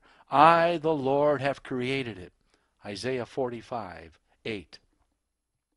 And carrying out the same figure, the prophet Hosea says, sow to yourselves in righteousness, reap in mercy. Break up your fallow ground, for it is time to seek the Lord, till he come and rain righteousness upon you. Hosea 10:12. Thus, from the power that is exhibited in the clouds that give rain upon the earth, we may learn the power of that grace that will visit those who accept it and will bring showers of blessing. O worship the King, all glorious above, and gratefully sing his wonderful love, our shield and defender, the Ancient of Days, pavilioned in splendor and girded with praise. O tell of his might, and sing of his grace, whose robe is the light, whose canopy space. His chariots of wrath the deep thunder clouds form, and dark is his path on the wings of the storm. Thy bountiful care, what tongue can recite? It breathes in the air, it shines in the light. It streams from the hills, it descends to the plain, and sweetly distills in the dew and the rain. Frail children of dust, and feeble as frail, in thee do we trust, nor find thee to fail. Thy mercies how tender, how firm to the end, our Maker, Defender, Redeemer, and Friend. The Bow of Promise. There is a closer connection between the rain and the forgiveness of sins than many realize. When God made a covenant with Noah that he would no more destroy the world by a flood, he said, "This is the token of the covenant which I make between me and you and every living creature that is with you for perpetual generations. I do set my bow in the cloud, and it shall be for a token of a covenant between me and the earth. And it shall come to pass, when I bring a cloud over the earth, that the bow shall be seen in the cloud.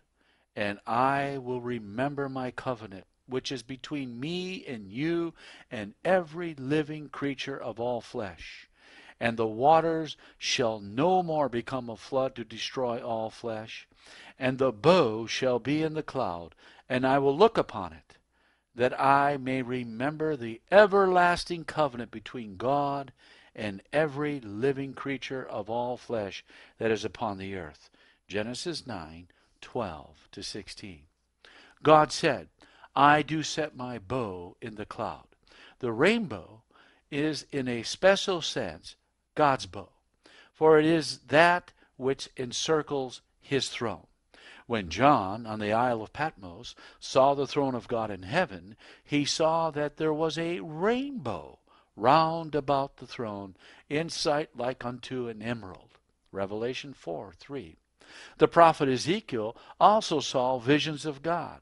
He saw the likeness of a throne, as the appearance of a sapphire stone, and upon the likeness of the throne was the likeness as the appearance of a man above it. And I saw as the color of amber, as the appearance of fire round about within it, from the appearance of his loins even upward, and from the appearance of his loins even downward. I saw as it were the appearance of fire, and it had brightness round about, as the appearance of the bow that is in the cloud in the day of rain. So was the appearance of the brightness round about. This was the appearance of the likeness of the glory of the Lord. Ezekiel 1:26-28. We learn, therefore, that when God sets his bow in the clouds, he puts there his own glory that is about his throne. It is the bow of promise, for he gave his word, and his word is his glory. Thus it was that the prophet Jeremiah, in pleading for forgiveness for the people of God, said, "Do not disgrace the throne of thy glory." Jeremiah 14:21. For God to break his word would be to make his glorious bow of no effect. And as that is some of the glory of his throne, it would be to disgrace the throne of his glory. We learn from the prophecy that the bow in the clouds, which is the token of the steadfastness of God's word, not only assures us that there will be no more flood, but that it is an assurance of the mercy of God in the forgiveness of sins. To his people, God says, "For a small moment have I forsaken thee, but with great mercies will I gather thee. In a little wrath I hid my face from thee for a moment, but with everlasting kindness will I have mercy on thee, saith the Lord thy Redeemer. For this is as the waters of Noah unto me. For as I have sworn that the waters of Noah should no more go over the earth, so have I sworn that I would not be wroth with thee, nor rebuke thee. For the mountains shall depart, and the hills be removed. But my kindness shall not depart from thee, neither shall the covenant of my peace be removed, saith the Lord that hath mercy on thee." Isaiah 54:7-10. Let the cloud of sins be never so thick and threatening.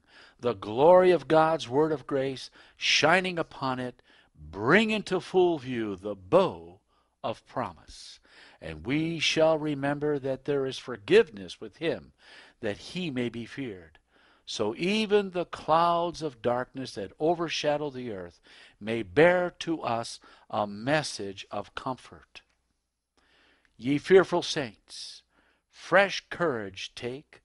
The clouds ye so much dread are big with mercy and shall break in blessings over your head. Amen. The Gospel in Creation by EJ Waggoner, the third day, the fullness of the sea. And God said, Let the waters under the heaven be gathered together unto one place, and let the dry land appear, and it was so. And God called the dry land earth, and the gathering together of the waters called he seas, and God saw that it was good. Genesis 1, 9 and 10. When, as recorded in the last part of the book of Job, the Lord would convince the patriarch of his weakness and dependence upon God, that he might know that righteousness comes from God alone, he referred to this gathering together of the waters as proof. Who shut up the sea with doors when it brake forth, as if it had issued out of the womb? When I made the cloud the garment thereof, and thick darkness a swaddling band for it, and prescribed for it my decree, and set bars and doors, and said, Herewith shalt thou come, but no further, and here shall thy proud waves be stayed. Job 38, 8-11, the RV. When the psalmist speaks of the power of the word, by which God created the heavens and the earth, he says, He gathereth the waters of the sea together as an heap.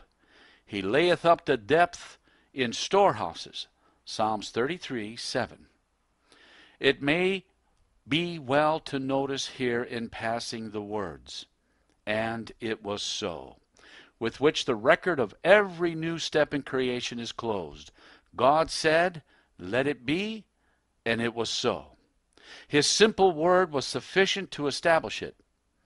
Let it be remembered that this is the word which by the gospel is preached unto us. Its power has never diminished. It is as able to save as it was to create.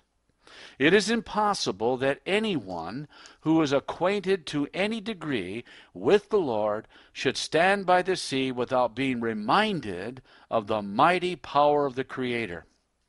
Yet many gaze upon the sea day after day with never a thought of its Maker, and even openly defy him.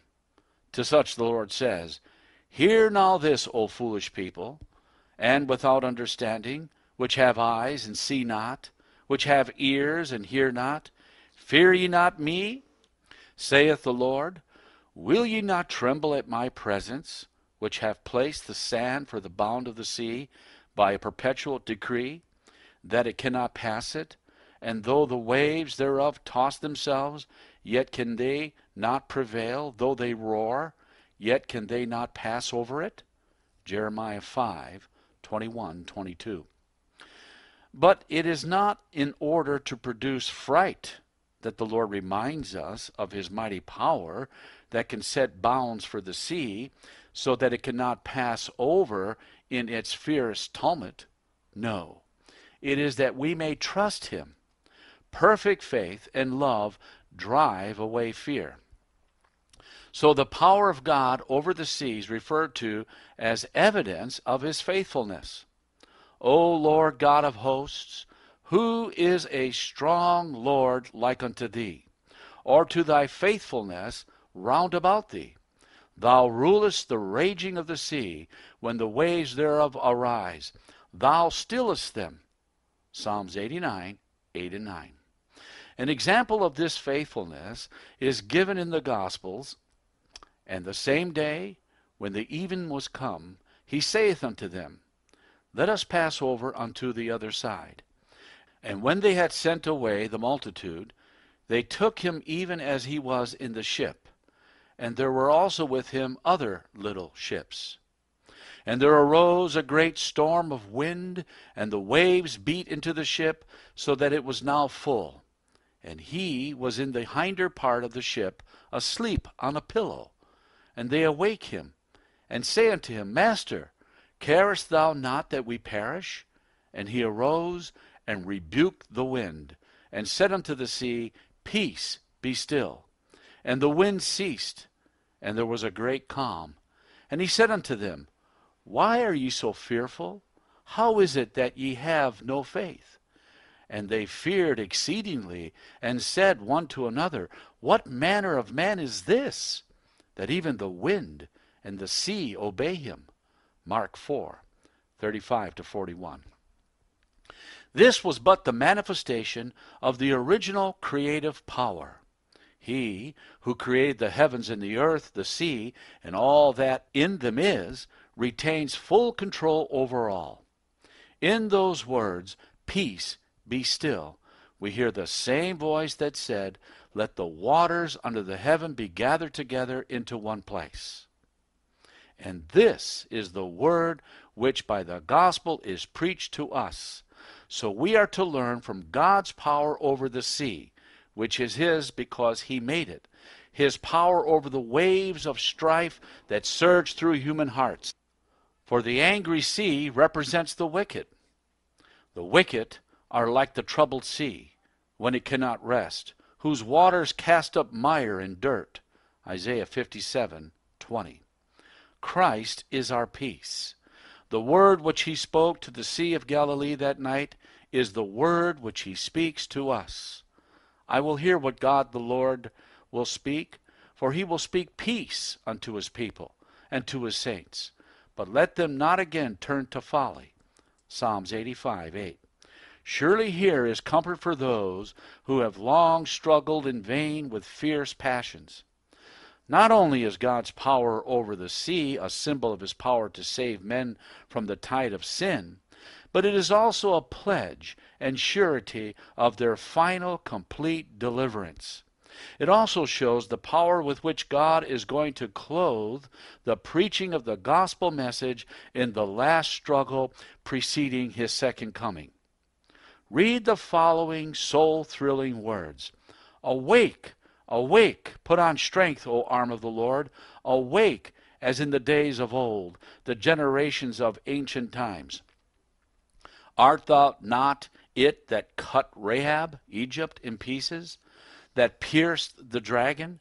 Art thou not in which dried up the sea, the waters of the great deep, that made the depths of the sea a way for the redeemed to pass over?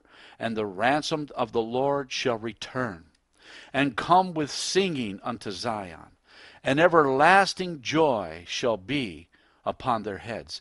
And they shall obtain gladness and joy and sorrow, and sighing shall flee away. I, even I, am he that comforteth you. Who art thou, that thou art afraid of man that shall die, and of the Son of Man, which shall be made as grass, and hast forgotten the Lord thy Maker, that stretched forth the heavens, and laid the foundations of the earth, and fearest continually all the day because of the fury of the oppressor, when he maketh ready to destroy? And where is the fury of the oppressor?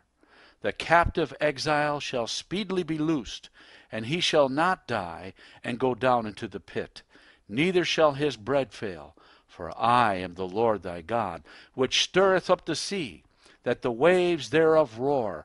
The Lord of hosts is his name. And I have put my words in thy mouth, and have covered thee in the shadows of mine hand, that I may plant the heavens, and lay the foundations of the earth, and say unto Zion, Thou art my people. Isaiah 51:9-16, the RV. Surely the fact that the sea is his, and he made it, Psalms 95:5, and that he hath measured the waters in the hollow of his hand, Isaiah 40:12, is sufficient ground for confidence in him by any of his people, whether it be for deliverance from danger, for overcoming grace, or for help in carrying on the work to which he has called them. Christ in the tempest. Storm on the midnight waters, the vast sky is stooping with the thunder, cloud on cloud, reels heavily in the darkness like a shroud, shook by some warning spirit from the high. And terrible wall of heaven, the mighty wave, tosses beneath its shadow like the bold upheavings of a giant from the grave, which bound him prematurely to its cold. And desolate bosom, lo, they mingle now, tempest and heaving wave, along whose brow trembles the lightning from its thick fold. And it is very terrible, the roar, ascending into heaven, and thunders break, like a response of demons from the black, rifts of the hanging tempest, yawning over, the wild waves in their torment. Hark! The cry of the strong man in peril, piercing through the uproar of the waters and the sky. As the rent bark one moment rides to view on the tall billows, with the thundercloud closing round above her like a shroud, he stood upon the reeling deck, his form made visible by the lightning, and his brow uncovered to the visiting of the storm, told of a triumph man may never know, power underived and mighty, peace, be still. The great waves heard him, and the storm's loud tone went moaning into silence at his will. And the thick clouds, where yet the lightning shone, and slept the latent thunder, rolled away, until no trace of tempest lurked behind, changing upon the pinions of the wind to stormless wanderers beautiful and gay. Dread ruler of the tempest, thou before whose presence boweth the uprisen storm, to whom the waves do homage round the shore of many an island empire, if the form of the frail dust beneath thine eye may claim thy infinite regard, O breathe upon the storm and darkness of man's soul the same quiet and peace and humbleness which came over the roused waters where thy voice had gone, a minister of peace, to conquer in thy name. Early poem by J.G. Whittier. A lesson from the grass. And God said, let the earth bring forth grass, the herb yielding seed, and the fruit tree yielding fruit after his kind, whose seed is in itself upon the earth. And it was so. And the earth brought forth grass, and herb yielding seed after his kind, and the tree yielding fruit, whose seed was in itself after his kind. And God saw that it was good. Genesis 1:11 and 12. God said, let it be so, and it was so. He spake, and it was. He commanded, and it stood fast. And that word liveth and abideth forever. It never loses any of its life and force. The lapse of time does not diminish its power. The word which created all things upholds all things. Consequently, that command, let the earth bring forth grass, is still causing the earth to bring forth grass and herbs and trees. If the effect of that word had ceased as soon as it was spoken, then there would never have been any more grass. The grass that was brought forth would have ceased to exist, and especially after the fall of man had brought the curse upon the earth, and death had come not only to man, but to animals and plants. If the word by which the grass was brought forth in the beginning had not been in full force, the earth would speedily have become a barren waste. But that word still lives, and therefore we have the earth clothed with grass, and an abundance of fruit for the food of man. This is not a mere theory, but it is a practical fact. That which is so common a thing as the growth of grass ceases to call forth our wonder, and we get to thinking that it simply grows of itself without any interposition on the part of God. Indeed, most people would think that it is beneath the dignity of God to pay any attention to so small a thing as the growing of grass. That is just the reason why so few people derive any practical benefit from their professed faith in God. Their idea of God is of some being far off who has so much to do with attending to his own affairs of state that he has no time to look after the details of his kingdom. They forget that looking after and caring for his creatures, from the greatest to the smallest, is the especial work of God. They forget that his greatness consists in his ability to manage the most stupendous affairs and at the same time to pay attention to the smallest details. Satan is well pleased to have men regard God as one who does not trouble himself with their small affairs.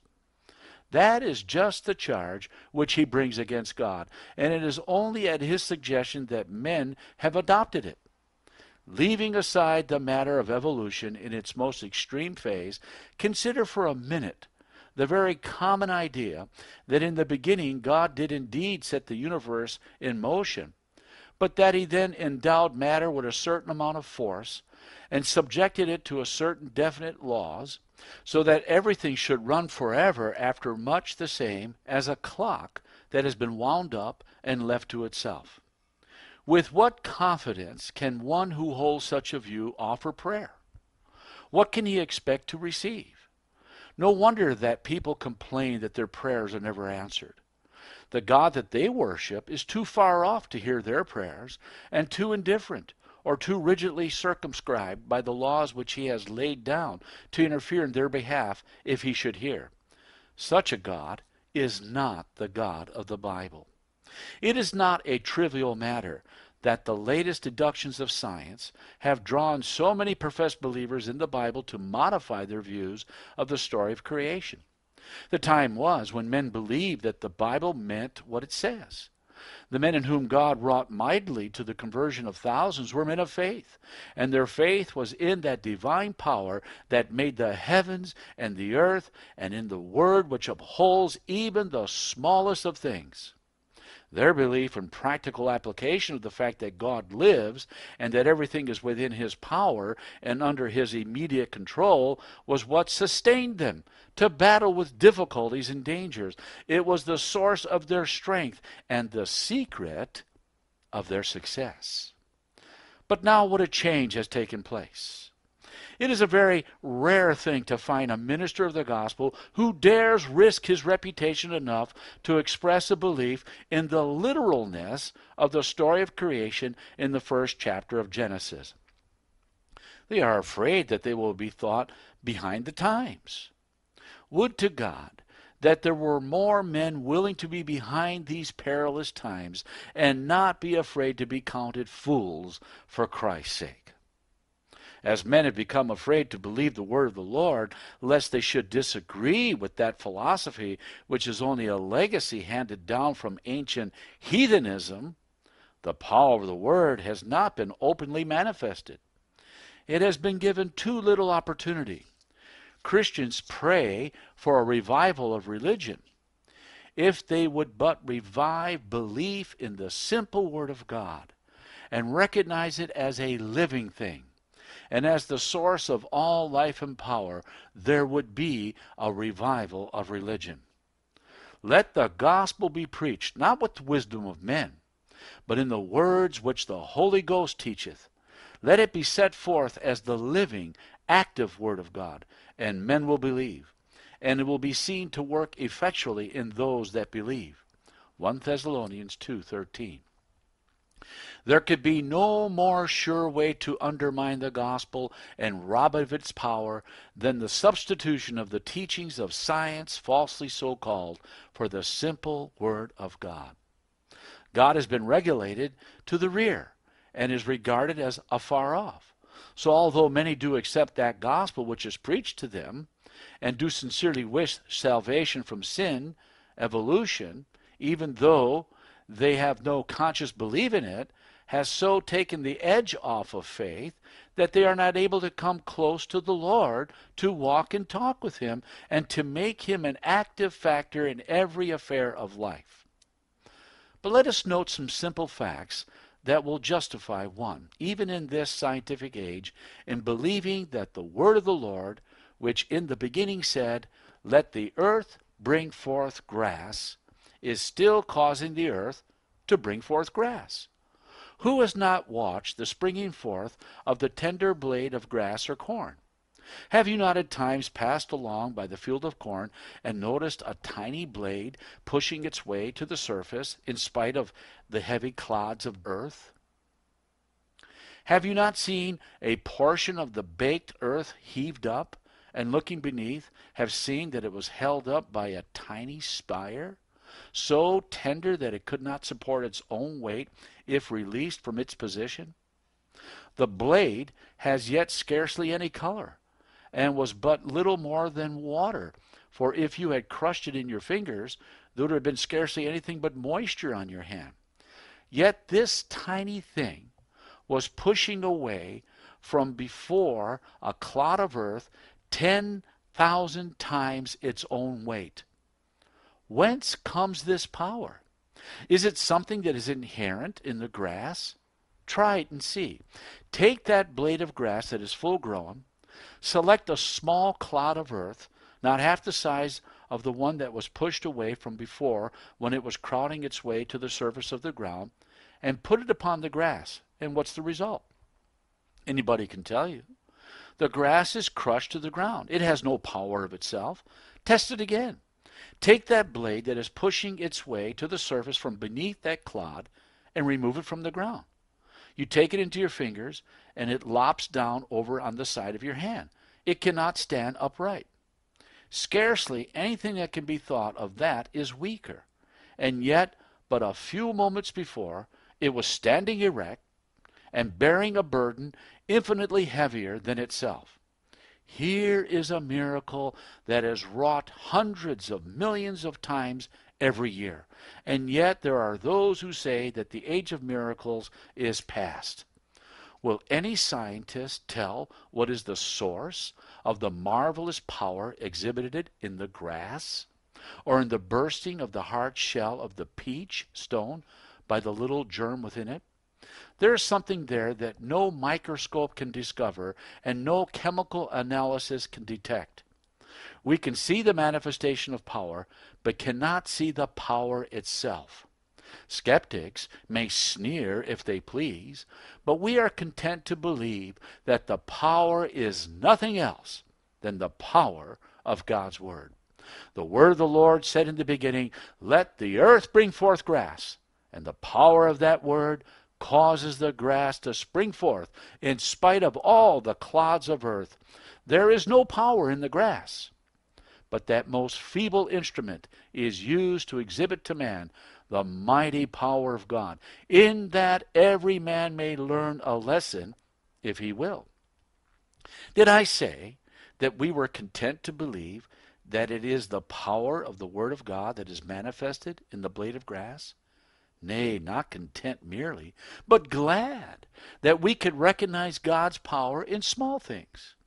In that we see the assurance that God is able to do for us exceedingly abundantly above all that we ask or think, according to the power that worketh in us. Ephesians 3, verse 20. For the same power that works in the grass of the field also works in the man who puts his trust in the Lord. All flesh is grass, Isaiah 46.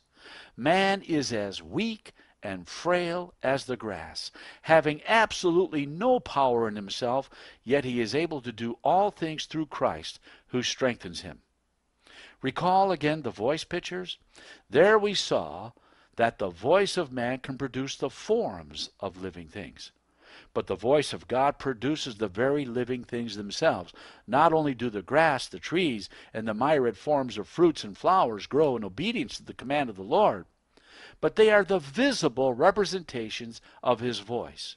In nature we see the voice of God, and that is the basis of our trust in that word when we read it in the Scriptures. It was not an accident that the 11th chapter of Hebrews, which is a record of some of the mighty works that has been wrought in feeble men by simple faith in the Word of God, begins with the statement that by faith we understand that the worlds were framed by the Word of God. Men may smile at the simplicity of the poor Indian whose untutored mind sees God in the clouds and hears him in the wind. But better far than untutored mind than the mind filled with the instruction that causeth to err from the words of knowledge. Proverbs 19:27. To us, Christ says, as well as to his disciples of old, "Ye have not chosen me, but I have chosen you, and ordained you that ye should go and bring forth fruit, and that your fruit should remain. John 15, verse 16. But how are we going to bring forth fruit? By the same power that causes the natural fruit of the earth to grow. That word which said, let the earth bring forth grass, and herb yielding seed after his kind, and the tree yielding fruit, and whose power we could see manifested in the grass and trees, says to us, bring forth fruit. And if we are willing to be as submissive to the word as is the inanimate creation, the fruit will be as abundant. But take notice that the fruit is to be the glory of God. Herein is my Father glorified, that ye bear much fruit, John 15:8. If the power to bear the fruit were in us, there would be nothing to the glory of God. But whatever fruit is born is to the glory of God, because the power is all from him. We, like the grass, are but the powerless instruments through which God manifests his own power. The divine command is, grow in grace and in the knowledge of our Lord and Savior Jesus Christ. 2 Peter 3:18. But how are we to grow? Just as the seed grows in the ground. Hear the words of Christ. So is the kingdom of God, as if a man should cast seed upon the ground, and should sleep and rise night and day, and the seed should spring up and grow. He knoweth not how.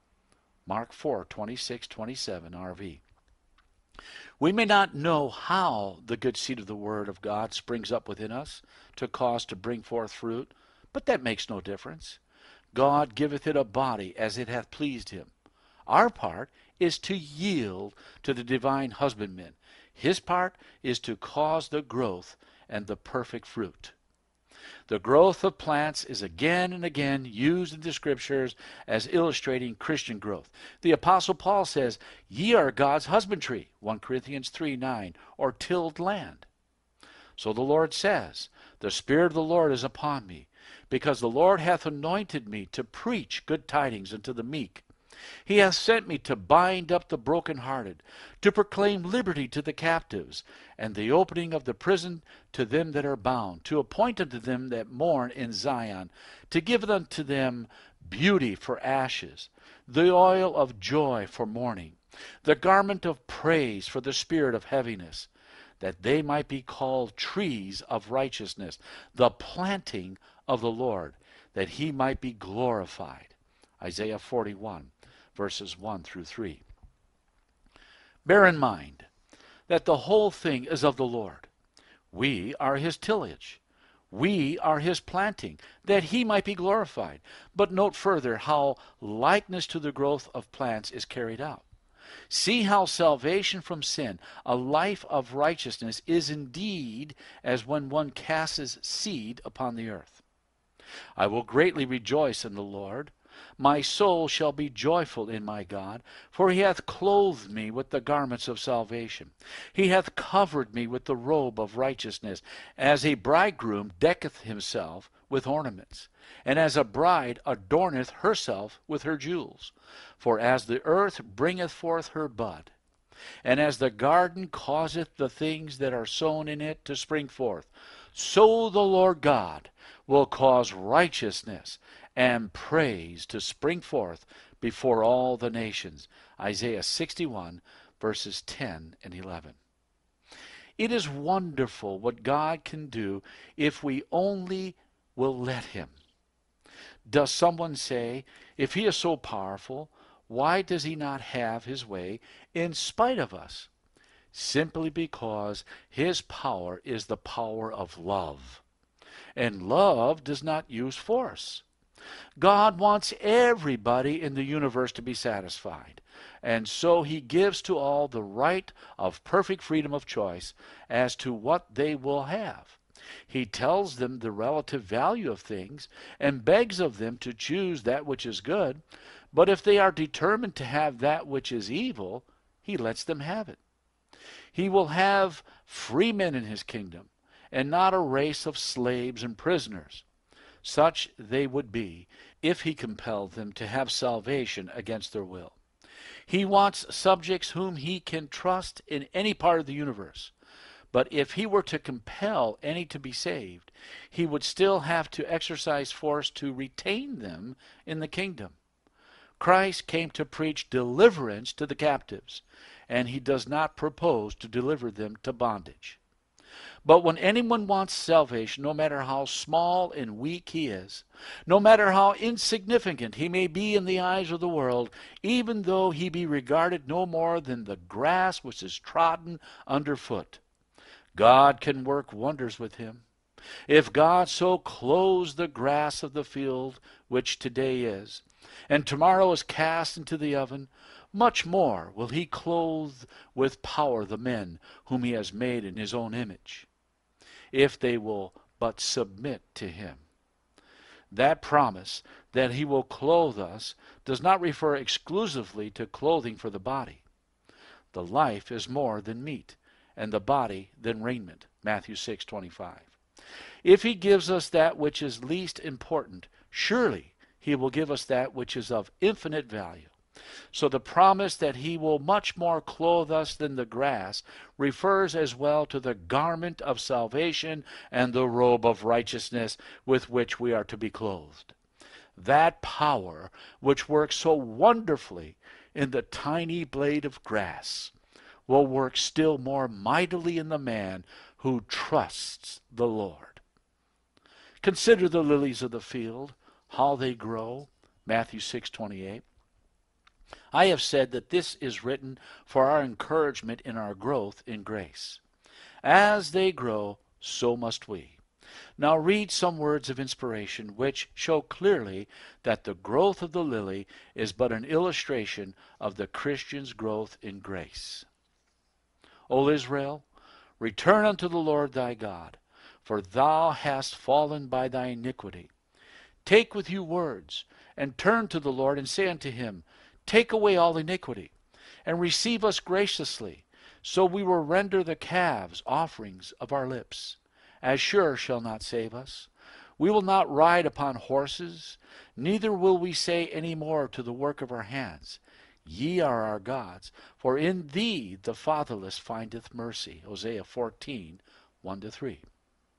There is no doubt but that it is sin and righteousness that the Lord is here speaking of. He tells his people who have departed from him to return, and he tells them what to say when they return. Note that they are to say that they will no more trust in the work of their hands. Their works are not to be from self, but those that are wrought in God. Now see the assurance that he gives those who thus turn to him. I will heal their backsliding. I will love them freely, for mine anger is turned away from them. I will be as the dew unto Israel. He shall grow as the lily, and cast forth his roots as Lebanon. His branches shall spread, and his beauty shall be as the olive tree, and his smell as Lebanon. They that dwell under his shadow shall return. They shall revive as the corn, and grow, blossom as the vine. But this is not all. God's people are his vineyard, the branch of his planting, that he might be glorified. And he would not be glorified if through any lack of personal attention they should be destroyed.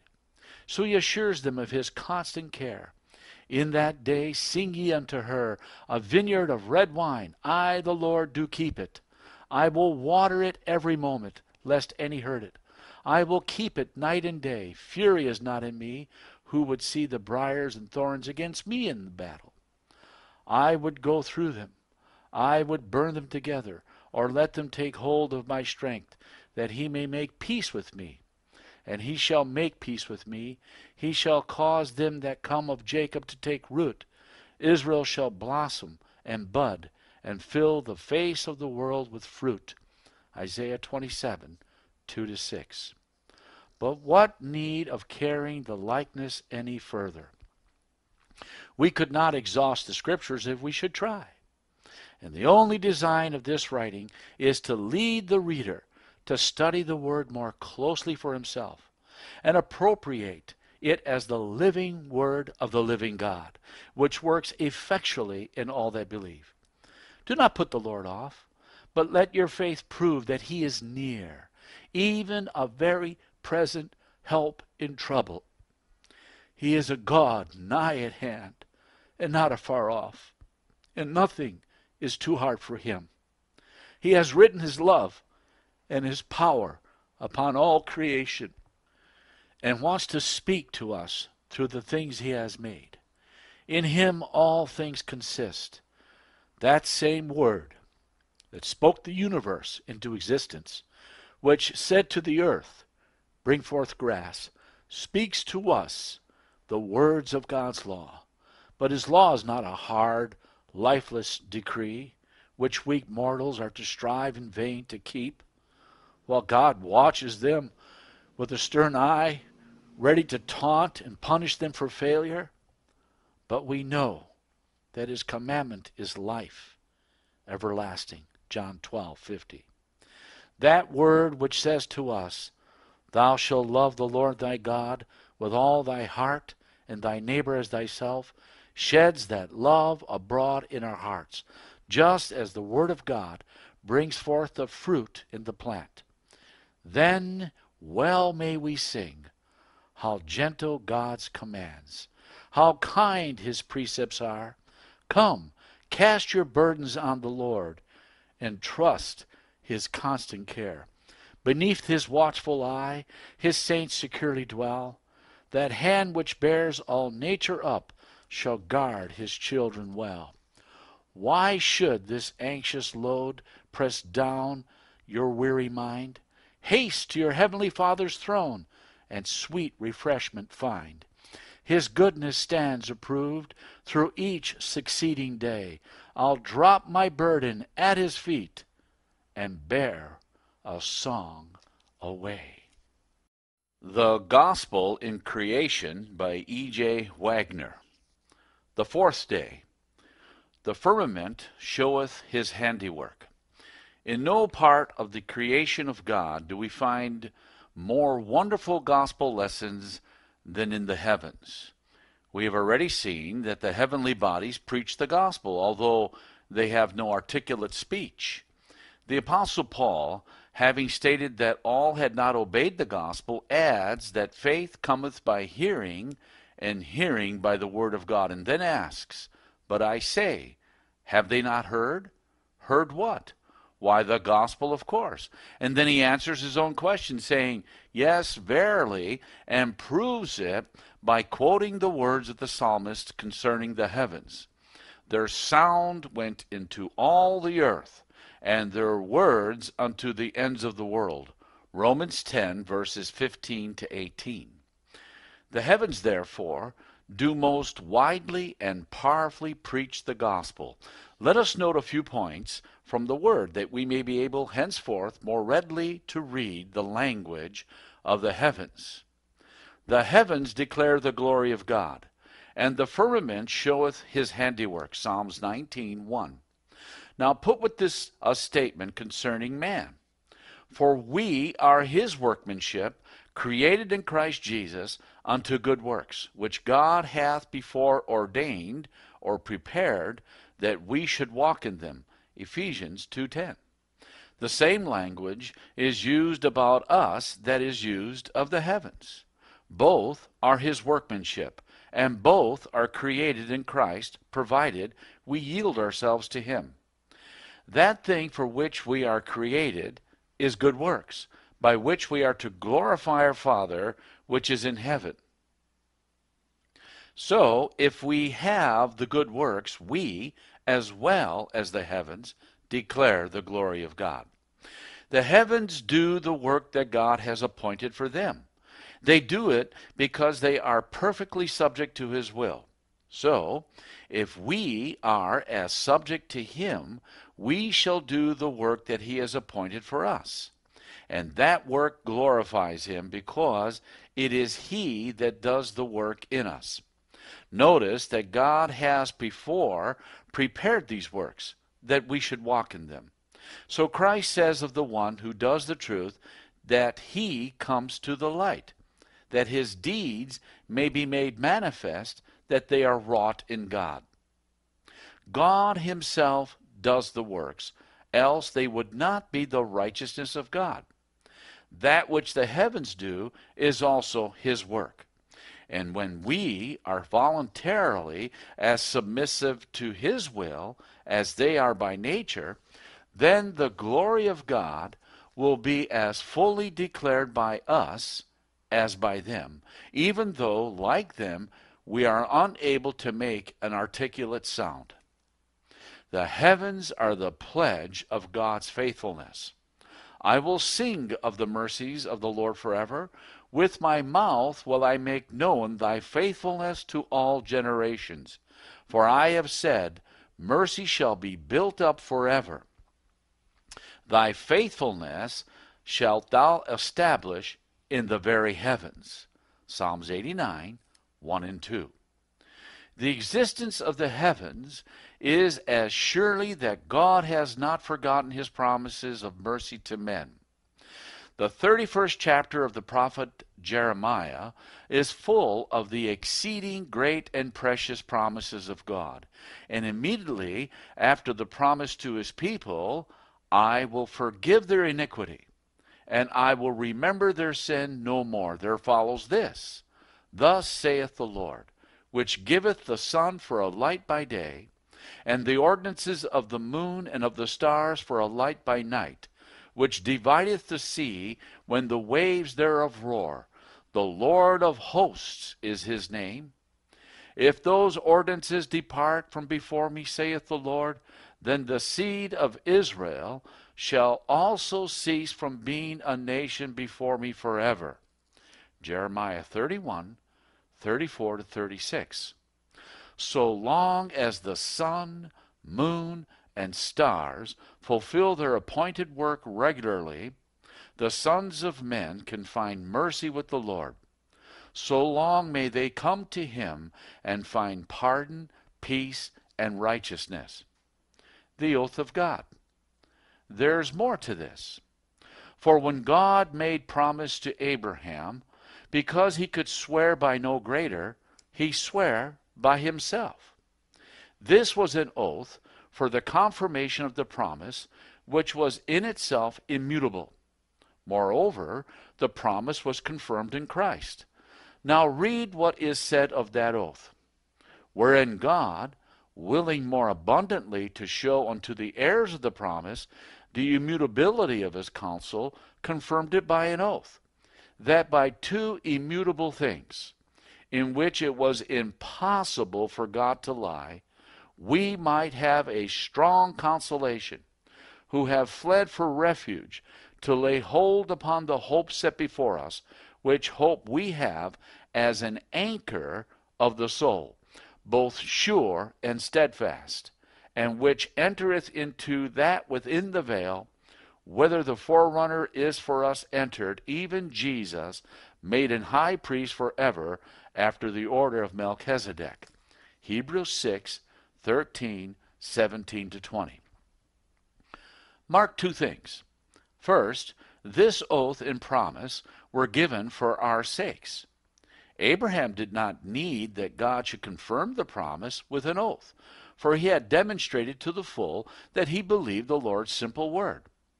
But God gave the oath so that we might have faith in his word strengthened. Second, the oath and the promise relate to the forgiveness of sins and all the blessings which Christ, as our high priest, secures for us. They are for our consolation and encouragement when we flee for refuge to Christ. Therefore, when we come to Christ for mercy and grace to help in time of need, we are assured beforehand by the promise of God, backed up by his oath, that we shall have the things for which we ask. Now let us stop and think for a moment what this means. The oath of God is really a pledging of his own existence. He swore by himself. He has thereby declared that his life would be forfeited if his promise should fail. His promises are as enduring as himself. As God is from everlasting to everlasting, so the mercy of the Lord is from everlasting to everlasting upon them that fear him. Psalms 103:17. The Father and the Son are one. So in God's pledging himself, Christ is pledged. But in him were all things created, in the heavens and upon the earth, things visible and things invisible, whether thrones or dominions or principalities or powers. All things have been created through him and unto him, and he is before all things, and in him all things consist. Colossians 1:16-17 RV. It is by the word of his power that all things are upheld. Hebrews 1:3. Upon the existence of God depends the existence of the heavens and the earth. But he has pledged his own existence to the fulfillment of his promises. Therefore, the existence of the heavens, yea, of the entire universe, depends upon the fulfillment of the promises of God to the believing sinner. If a single sinner, no matter how unworthy or insignificant or obscure, should come to the Lord sincerely asking for pardon and holiness, and should fail to receive it, that instant the whole universe would become chaos and vanish out of existence. But the sun, moon, and stars still hold their places in the heavens as a proof that God has never failed a single soul that put his trust in him, and as a pledge that his mercies fail not. His faithfulness, therefore, is in the heavens. If we would let the sun, moon, and stars tell this story to us every time we see them, we should live better lives, and discouragement would be a thing unknown. God is a sun. For the Lord God is a sun and shield, Psalms 84:11.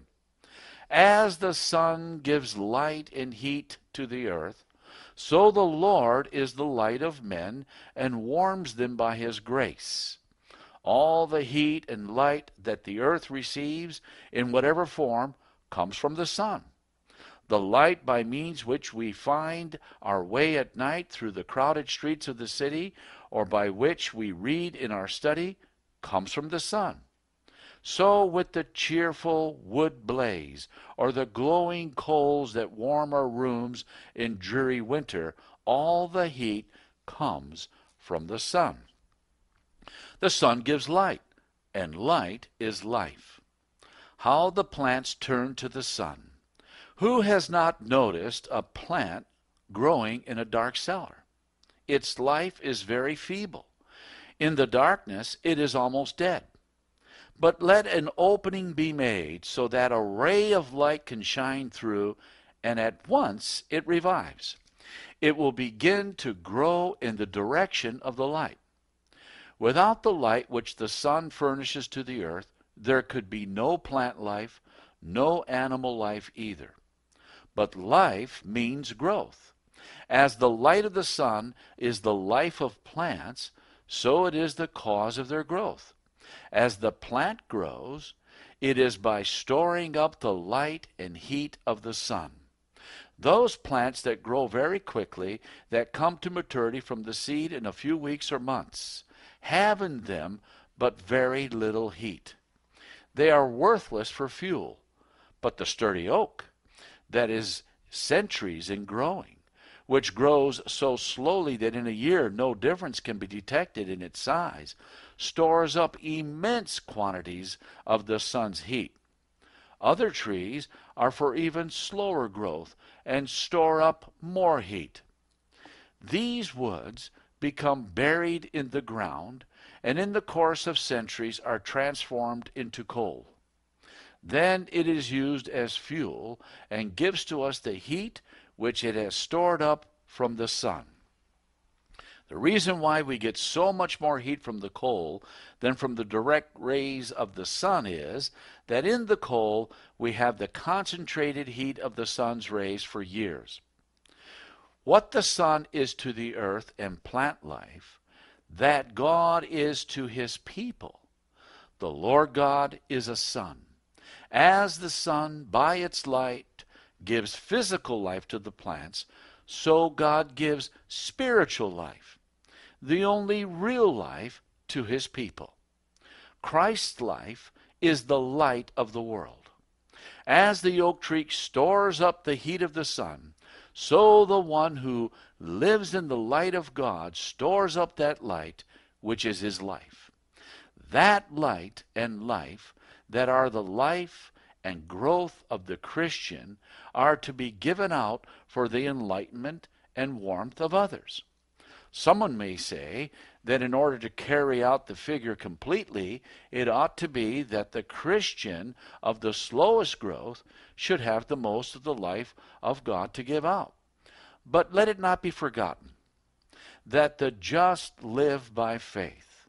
The Christian life is not measured by years, but by the faith manifested. The more faith, which means humility and trust, the more of the life of God is appropriated. And the more life appropriated, the more will be given out to others, for the life of God cannot be hidden. Grace and glory. Again we quote, "For the Lord God is a sun and shield, the Lord will give grace and glory." Psalms 84:11. Of what use is it for the Lord to speak to us of glory? What do we know about it? Why, we have it before us every day. The heavens declare the glory of God, and the firmament showeth his handiwork. Psalms 19:1. Still more plainly does the psalmist put into these words, "O Lord, our Lord, how excellent is thy name in all the earth, who has set thy glory above the heavens." Psalms 8:1. The heavens declare the glory of God, not only because they do his will, but because they are clothed with his glory. The glory of the sun, when it shines in its strength, is but the reflected glory of the Lord. That glory in which God dwells, the light which no man can approach unto, is partly revealed in the firmament. So it is true, in the most literal sense, that Christ, the great Creator, is the light of the world. But grace and glory are equal and interchangeable. Thus we read that Christ is the brightness of the Father's glory. The Revised Version has it the effulgence of his glory. But unto every one of us is given grace according to the measure of the gift of Christ. Ephesians 4:7. He is full of grace and truth, and of his fullness have all we received, and grace for grace. John 1:14-16. Therefore it is evident that grace and glory are the same in measure. When God gives grace, it is according to the riches of his glory. And when he gives glory, it is according to the riches of his grace. This will appear still more plainly. There is power in the glory of God. Christ was raised from the dead by the glory of the Father. Romans 6:4. The inspired prayer for us is that we may be strengthened with all power according to the might of his glory. Colossians 1:11, the RV. What this power is, the heavens reveal. It is the power that holds them in their places. It is the power that they exert over the earth, the power by which all life is maintained. And we behold the glory of the sun, or of the heavens, when they are studded with stars, and the moon is at her full. We may remember that they, in their splendor, are declaring the glory of God, and therefore are telling of the fullness and power of his grace, which is shed on us abundantly through Jesus Christ our Savior. God's glory is his goodness. The apostle tells us that all have sinned and come short of the glory of God, Romans 3:23. Mark well that the coming short of the glory of God consists in the fact that men have sinned. If they had not sinned, they would have not come short of the glory of God. Therefore, it is evident that the goodness of God is his glory. It is by the goodness of God that men are saved. The apostle declares that it is the goodness of God that leads men to repentance, Romans 2:4. And the psalmist says, "O how great is thy goodness, which thou hast laid up for them that fear thee, which thou hast wrought for them that trust in thee before the sons of men." Psalms 31:19. It is his goodness or righteousness which we are to seek, and which is put into and upon everyone that believes. The goodness of God conceived the plan of salvation and accomplishes the whole work of redemption. But by grace are ye saved. Therefore the grace of God is simply the manifestation to men of his goodness, and his goodness is his glory. Therefore the grace and the glory of God are in reality the same thing. The Lord will give grace and glory. When will he give these? Is it grace now and glory hereafter? No. He gives both now to those who take him. He gives glory now in the form of grace, and grace hereafter in the form of glory. Hear the words of Christ, who in the brightness of the glory of God, when he prayed the Father, "Glorify thou me with thine own self, with the glory which I had with thee before the world was." Speaking of his disciples, not merely the 12, but all who should believe on him through their word, he said, "And the glory which thou gavest me, I have given them." John 17:5-22. So that glory is ours now, if we will but have it. When Christ came to this earth, his real nature did not appear to the most of those who saw him. To them he was only an ordinary man. He came unto his own, and his own received him not. John 1:11. Yet he was the Son of God. Even so it is with those who through him have received the adoption.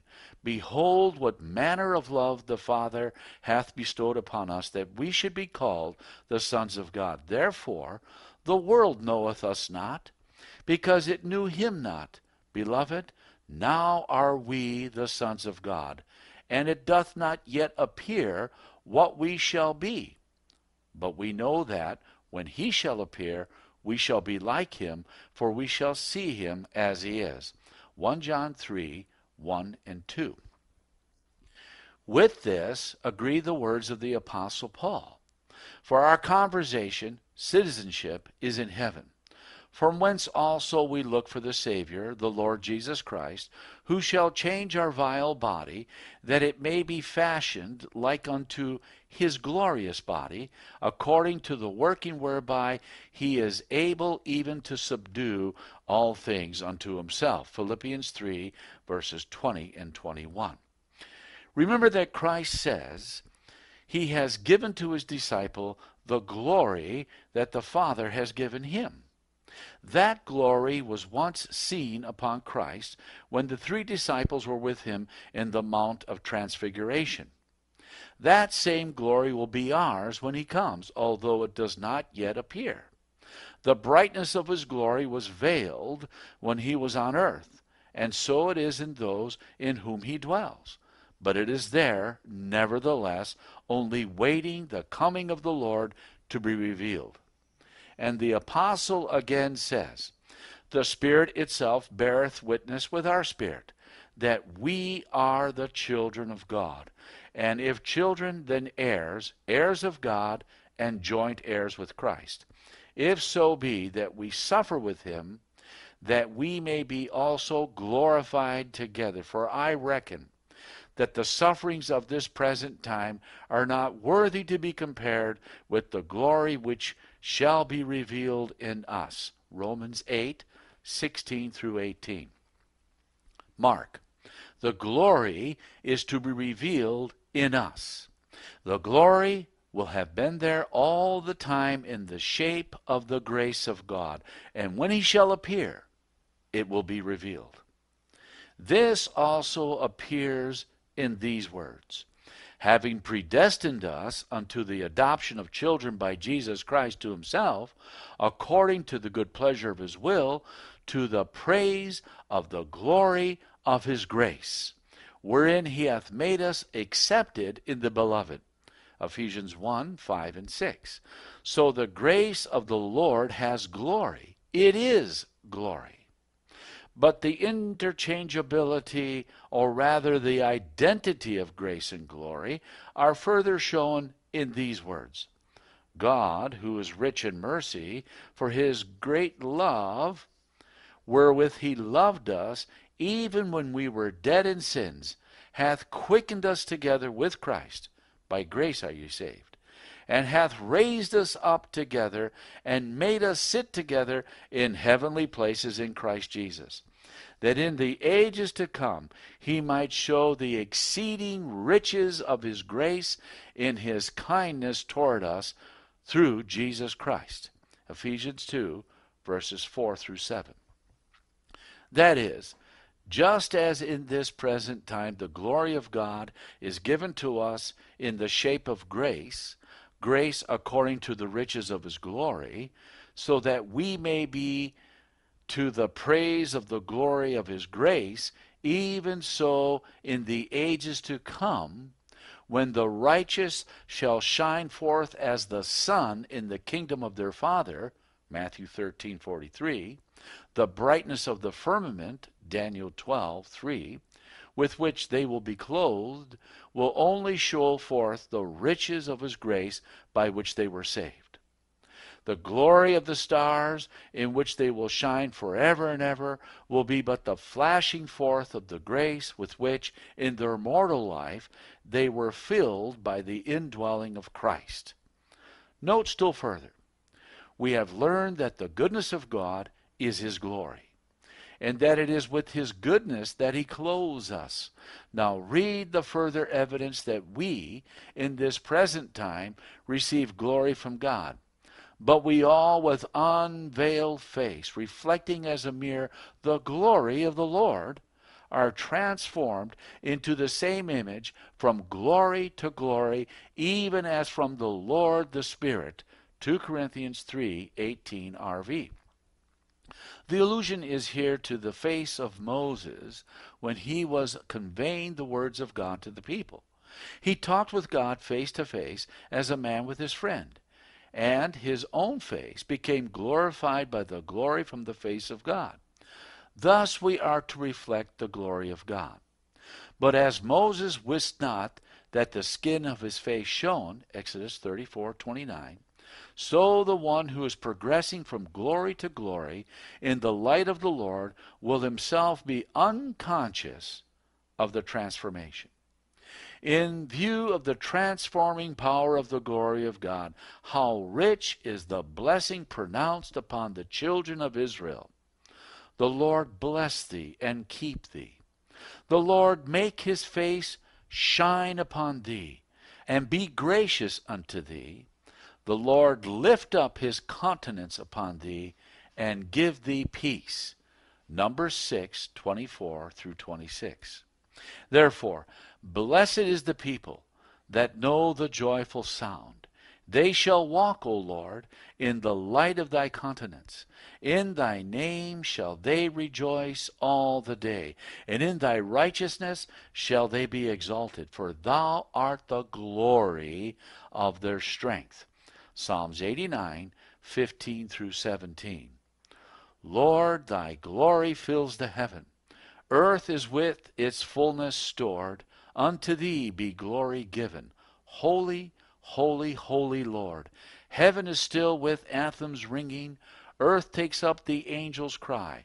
Holy, holy, holy singing, Lord of hosts, thou Lord most high. Jesus, hail, whose glory brightens all above and gives its worth. Lord of life, thy smile enlightens, cheers and charms thy saints on earth. When we think of love like thine, Lord, we own it, love divine. Hallelujah, hallelujah, hallelujah, amen. King of glory, reign forever, thine an everlasting crown. Nothing from thy love shall sever those whom thou shalt call thine own. Happy objects of thy grace, destined to behold thy face. Hallelujah, hallelujah, hallelujah, amen. Savior, hasten thine appearing. Bring, O bring the glorious day, when the awful summons hearing, heaven and earth shall pass away. Then with golden harps we'll sing, glory, glory to our King. Hallelujah, hallelujah, hallelujah. The Gospel in Creation by EJ Waggoner. The fifth day, birds, fishes, and beasts. And God said, let the waters bring forth abundantly the moving creature that hath life, and fowl that may fly above the earth in the open firmament of heaven. And God said, let the earth bring forth the living creature after his kind, cattle, and creeping thing, and beast of the earth after his kind. And it was so. And God made the beasts of the earth after his kind, and cattle after their kind, and everything that creepeth upon the earth after his kind. And God saw that it was good. Genesis 1, 20, 24, 25. All this was written for our learning. From the living creatures around us as well as from inanimate nature, God designs that we shall learn lessons concerning him and his love. But ask now the beasts, and they shall teach thee, and the fowls of the air, and they shall teach thee. Or speak to the earth, and it shall teach thee, and the fishes of the sea shall declare unto thee. Who knoweth not all these, that the hand of the Lord hath wrought this, in whose hand is the soul of every living thing, and the breath of all mankind. Job 12, 7-10, the RV. The great lesson that we are to learn from the lower orders of creation is the care that God has for all his creatures, and to be sure that since God cares for the lowest, he will much more care for man, whom he has made in his own image and placed over the works of his hands. The Savior said, are not 2 sparrows sold for a farthing, and one of them shall not fall on the ground without your Father? Matthew 10:29. Still stronger. Are not 5 sparrows sold for 2 farthings, and not one of them is forgotten before God? But even the very hairs of your head are all numbered. Fear not, therefore, ye are of more value than many sparrows. Luke 12, 6 and 7. Again, the Lord says, behold the fowls of the air, for they sow not, neither do they reap, nor gather into barns, yet your heavenly Father feedeth them. Are ye not much better than they? Matthew 6:26. In the care of God for the birds, we have the assurance that he will care for us. And as they do not spend time in anxious thought and worry, much less need we. Surely God will take as much better care of men than he does of birds, as the needs and the value of men are greater than those of the birds. But the care of God for the birds does more than assure us of his care for our physical wants. The life is more than meat. God's care assures us that he will supply all our needs according to his riches in glory. Philippians 4:19. He who cares for that which is least will not forget that which is the greatest. God's care for the wants of the smallest of his creatures should be taken by us as comfort when we appear before the throne of grace to ask for mercy and grace to help in time of need. Here is our warrant. The Lord is gracious and full of compassion, slow to anger, and of great mercy. The Lord is good to all, and his tender mercies are over all his works. All thy works shall give thanks unto thee, O Lord, and thy saints shall bless thee. They shall speak of the glory of thy kingdom, and talk of thy power, to make known to the sons of men his mighty acts, and the glory of the majesty of his kingdom. Thy kingdom is an everlasting kingdom, and thy dominion endureth throughout all generations. The Lord upholdeth all that fall, and raiseth up all those that are be bowed down. The eyes of all wait upon thee, and thou givest them their meat in due season. Thou openest thine hand, and satisfieth the desire of every living thing. The Lord is righteous in all his ways, and gracious in all his works. The Lord is nigh unto all them that call upon him, to all that call upon him in truth. He will fulfill the desire of them that fear him. He also will hear their cry, and will save them. Psalms 145, 8 through 19, the RV. But the fact that God cares for all his creatures, and that all get their supplies from his open hand, does not imply that they are to sit still and wait for the food to drop into their mouths. He provides food for all, and expects them to take it. These wait all upon thee, that thou mayest give them their meat in due season, that thou givest unto them they gather. Thou openest thine hand, they are satisfied with good. Psalms 104, 27, 28, the RV. The birds fly about and gather that which the Lord has provided for them, but that does not indicate that they do not receive it direct from the hand of God.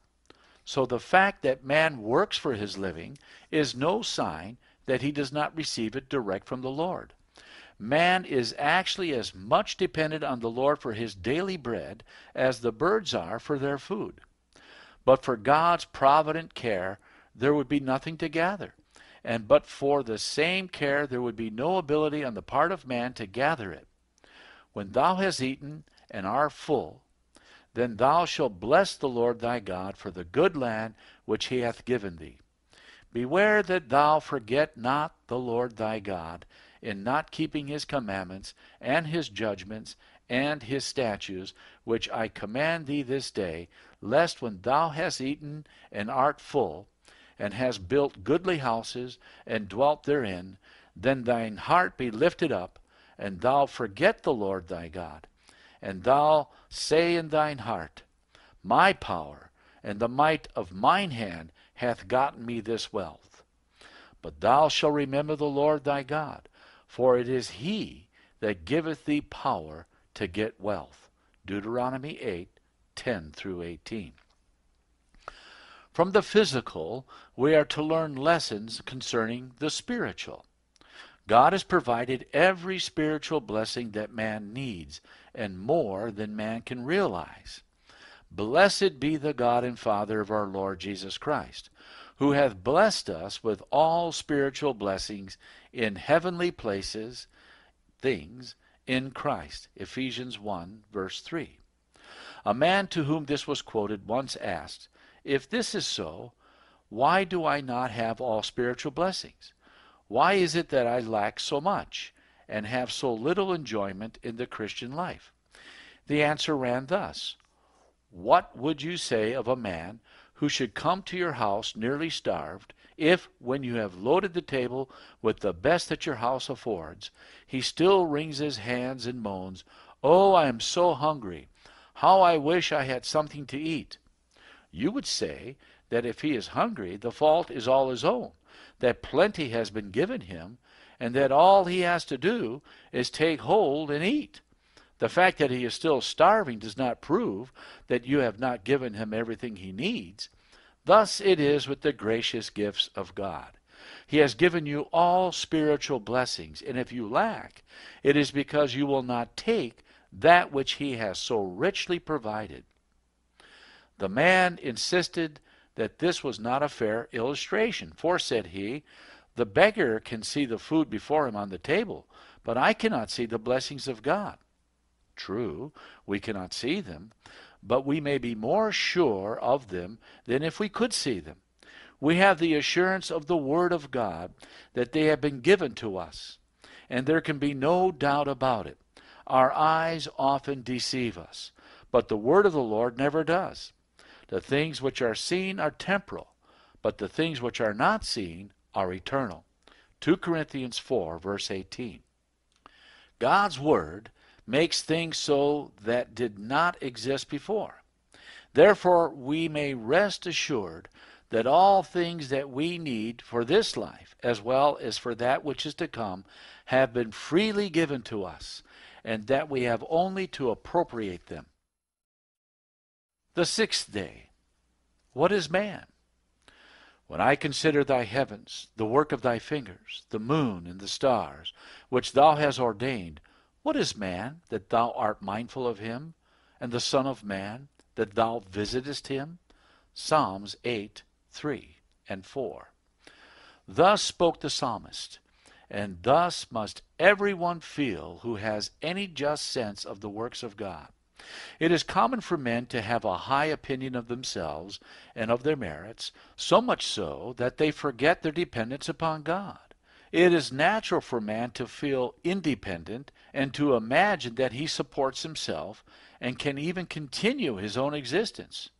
The drift of men's minds is aptly described by the historian when he says of the ancient philosophers that in the sublime inquiry concerning human nature, quote, their reason had been often guided by their imagination, and that their imagination had been prompted by their vanity.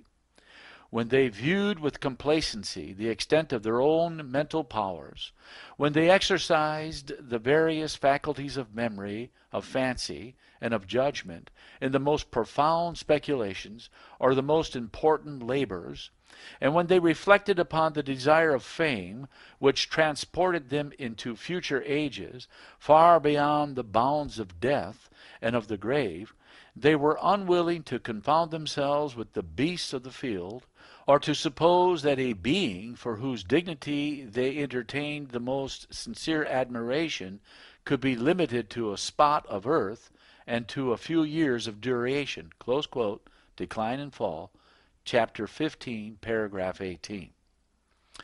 Even so are they described by the Apostle Paul, because that when they knew God, they glorified him not as God, neither were thankful, but became vain in their imaginations, and their foolish heart was darkened.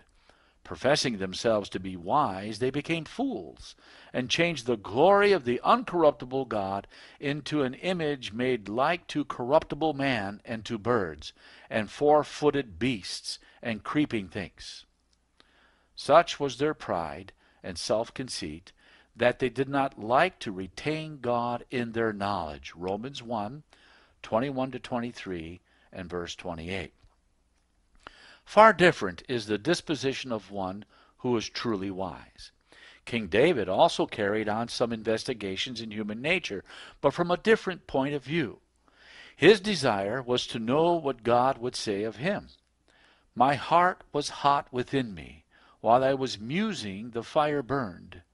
Then spake I with my tongue, Lord, make me to know mine end, and the measure of my days, what it is, that I may know how frail I am. Behold, thou hast made my days as at handbreadth, and mine age is as nothing before thee. Verily, every man at his best state is altogether vanity. Psalms 39, 3-5.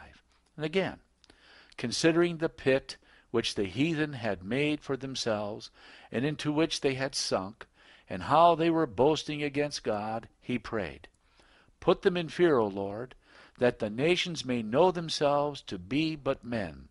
Psalms 9, verse 20. Just think of it. But men.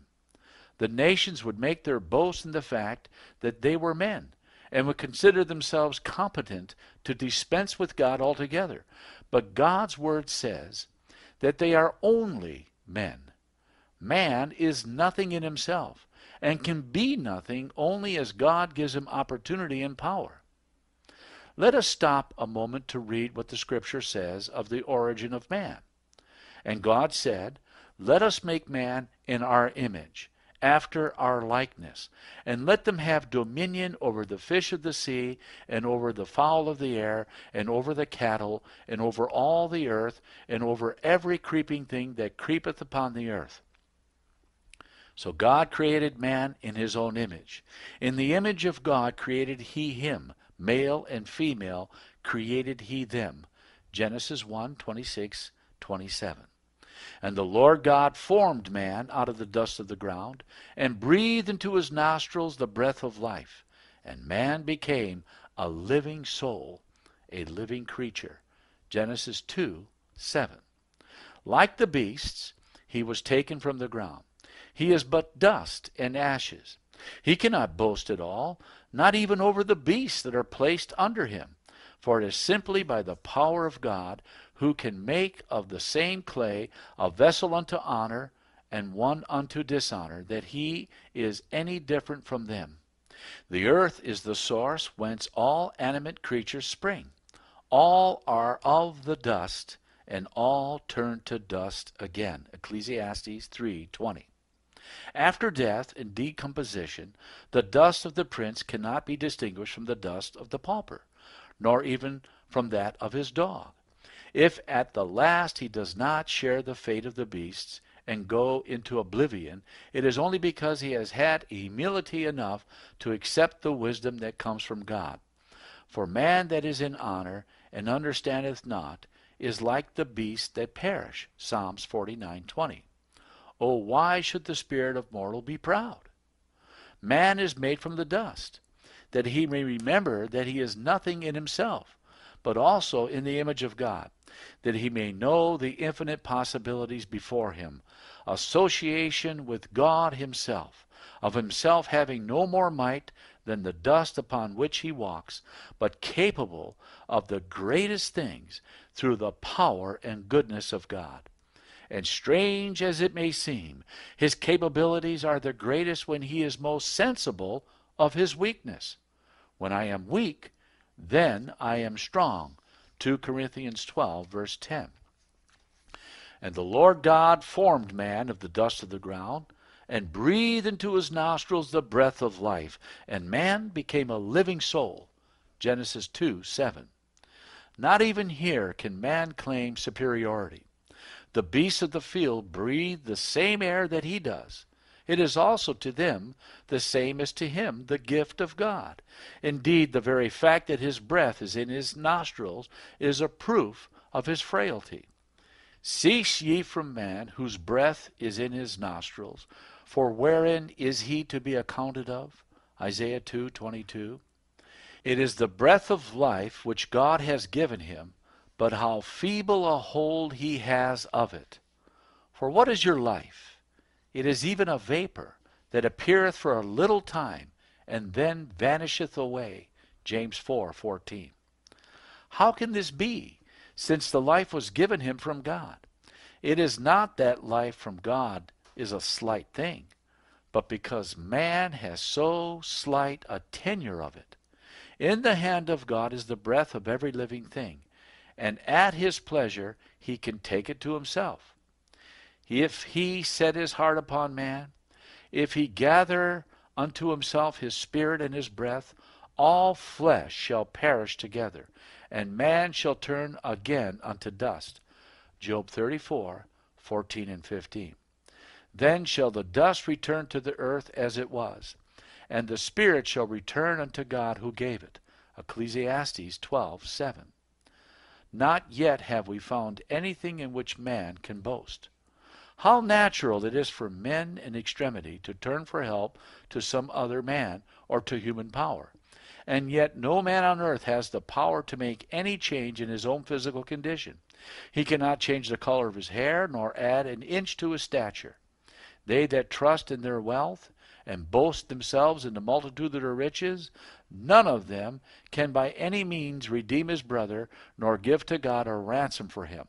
Psalms 49:6 and 7. Therefore the exhortation comes, put not your trust in princes, nor in the Son of Man.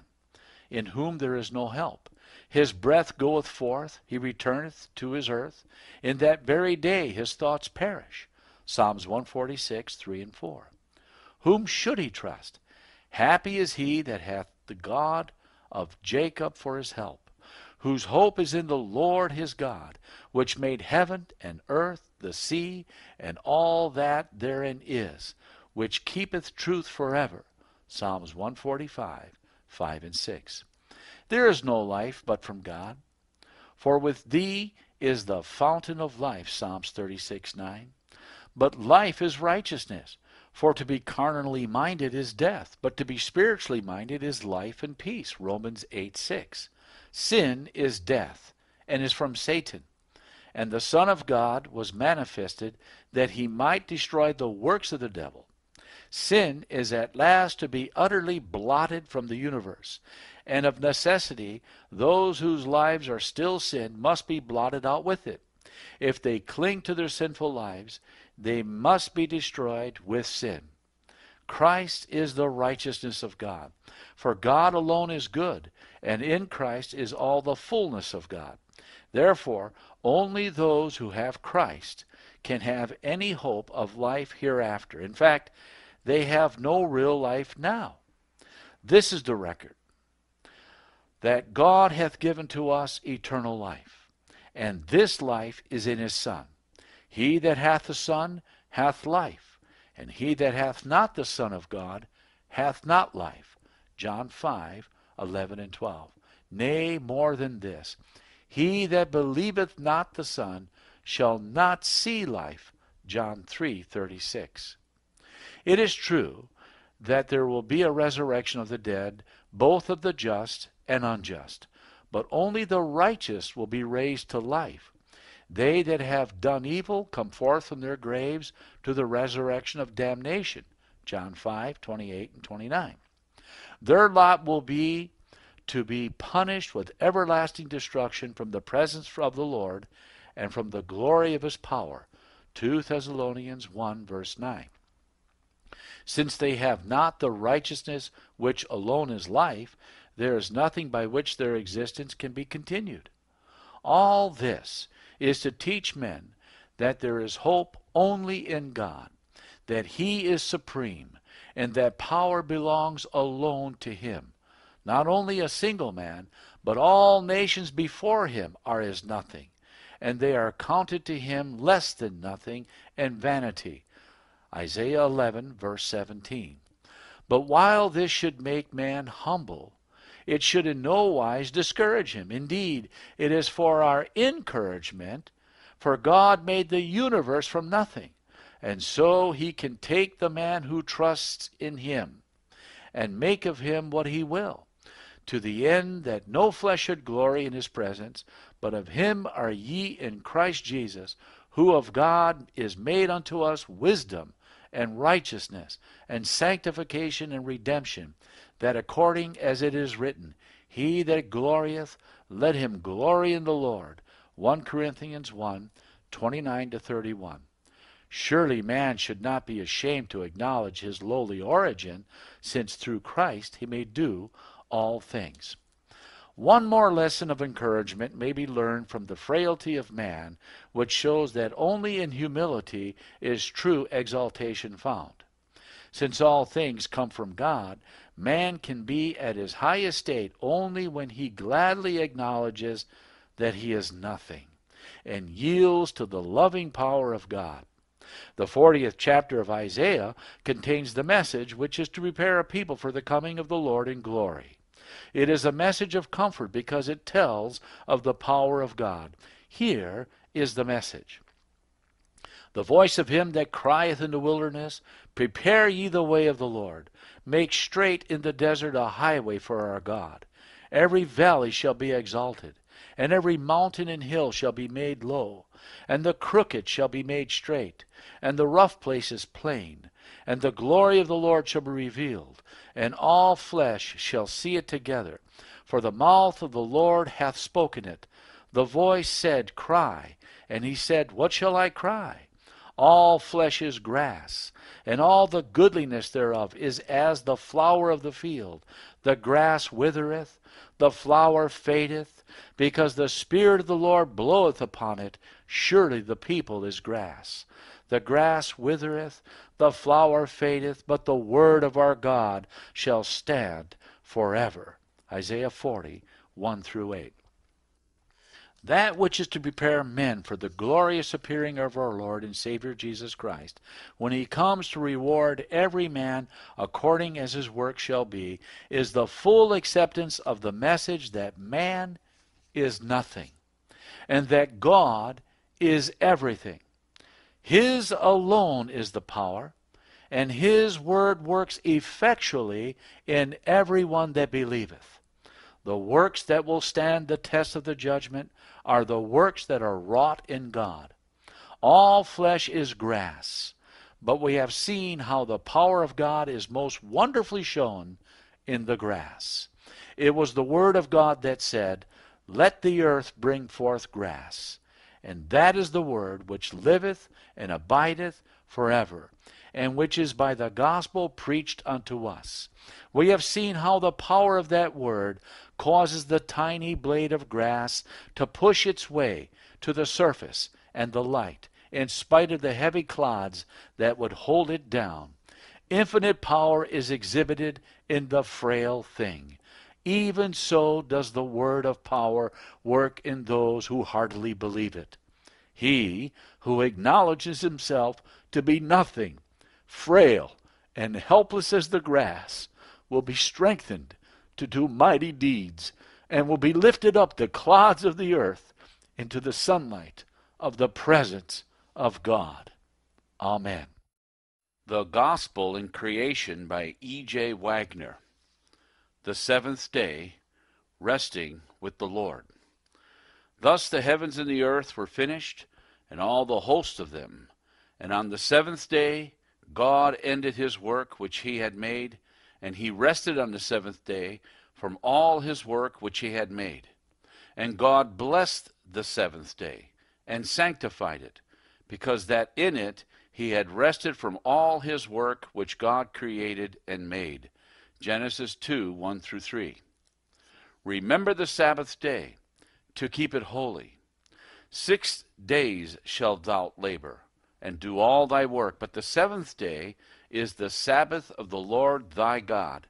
In it thou shalt not do any work, thou, nor thy son, nor thy daughter, thy manservant, nor thy maidservant, nor thy cattle, nor thy stranger that is within thy gates.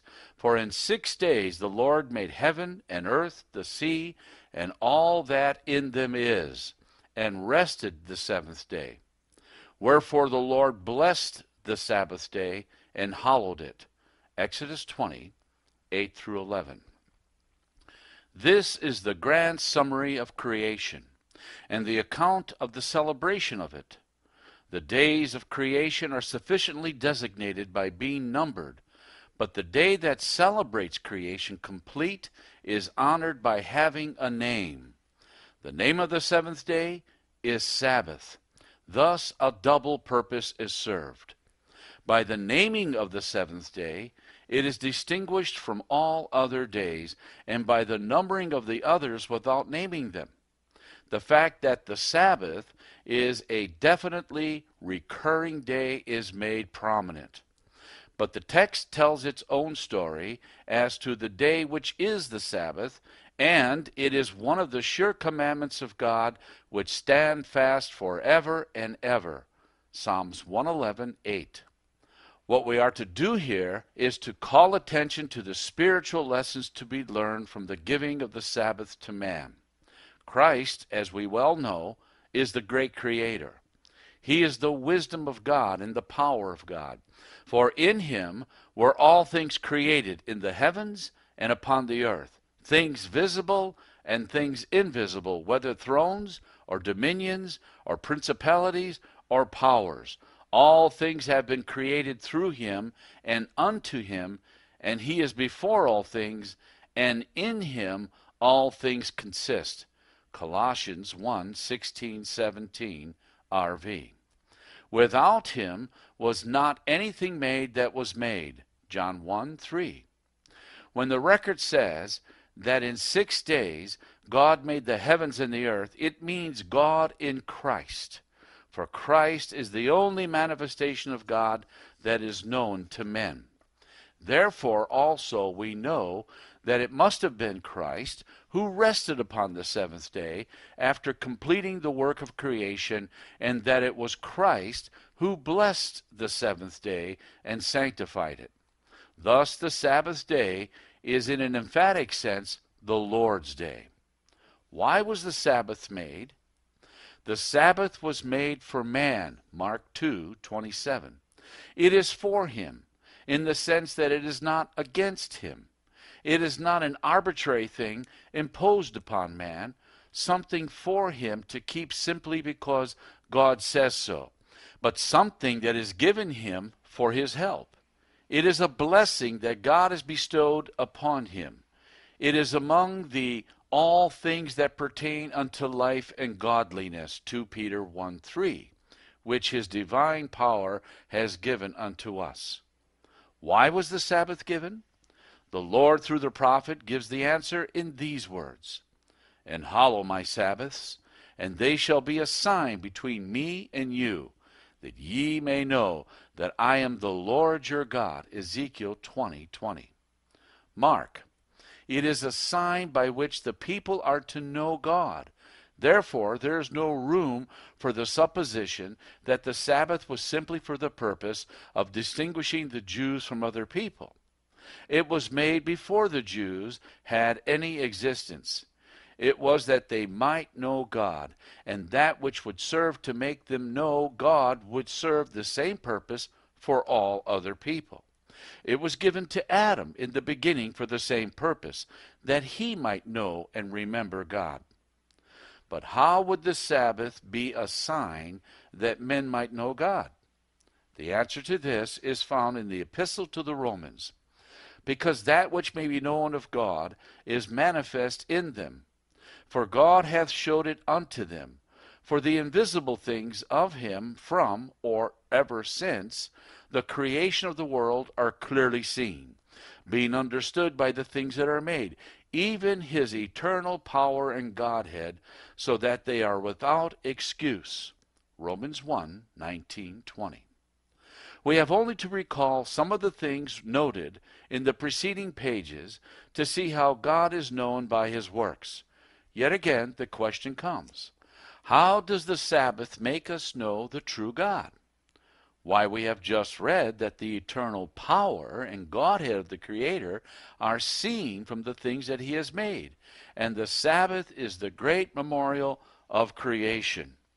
The Lord rested upon the seventh day, after the 6 days of creation, and he blessed and sanctified the day, because that in it he had rested from all his works. So we read, "The works of the Lord are great, sought out of all them that have pleasure therein.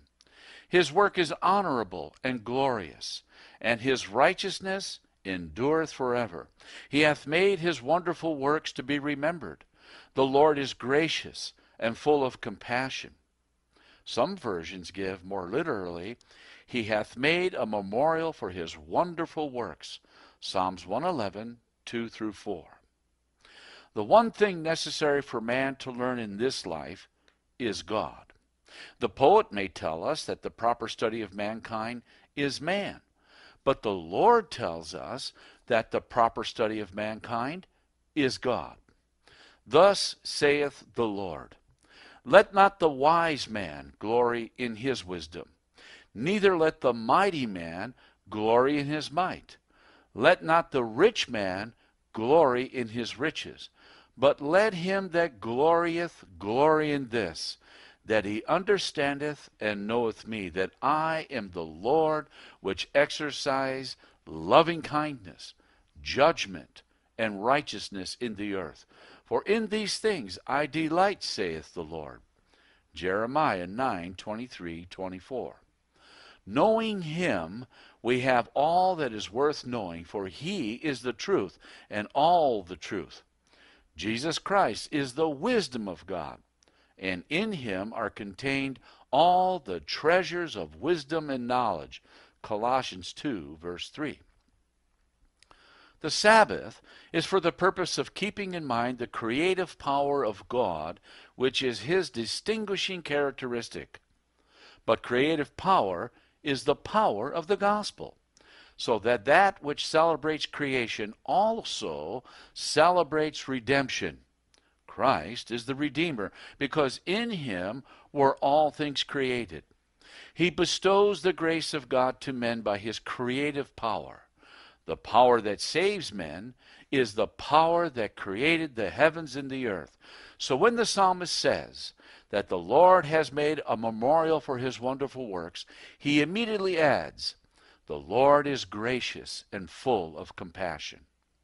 In Christ, the grace of the Father is revealed, and the Word was made flesh, and dwelt among us, and we beheld his glory, the glory as of the only begotten of the Father, full of grace and truth. John 1:14.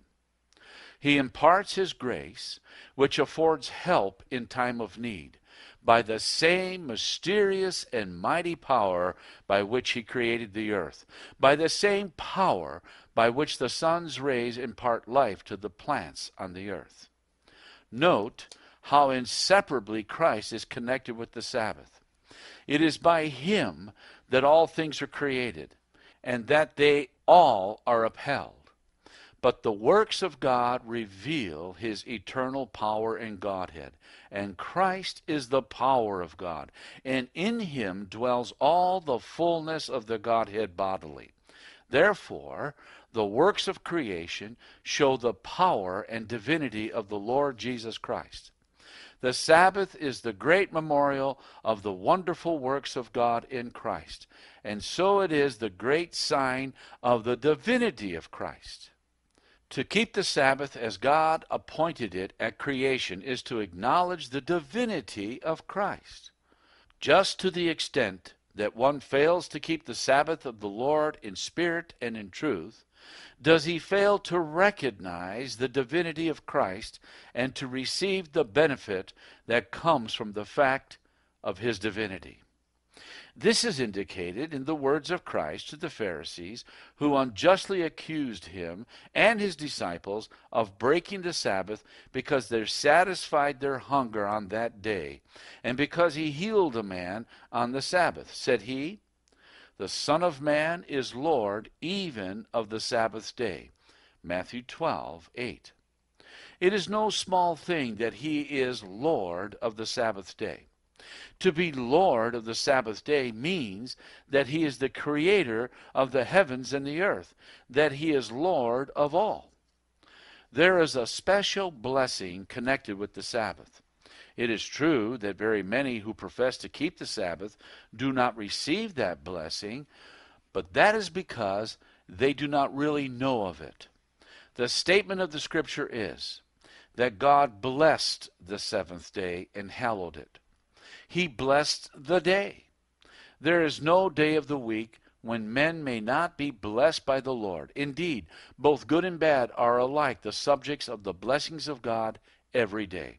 Not only so, but those who seek the Lord may find special blessings at any time. The Lord is always near at hand and is always ready to bless. But there is a blessing that goes with the Sabbath day that cannot be found anywhere else. It is the Sabbath blessing. God has put his blessing upon the Sabbath, and the Sabbath blessing goes only with the Sabbath. Nobody can find a thing where it is not. The Sabbath blessing has not been placed upon any day except the seventh. Therefore, it cannot be found anywhere else. What is this blessing for? It is for the same purpose that all the blessings of God are given.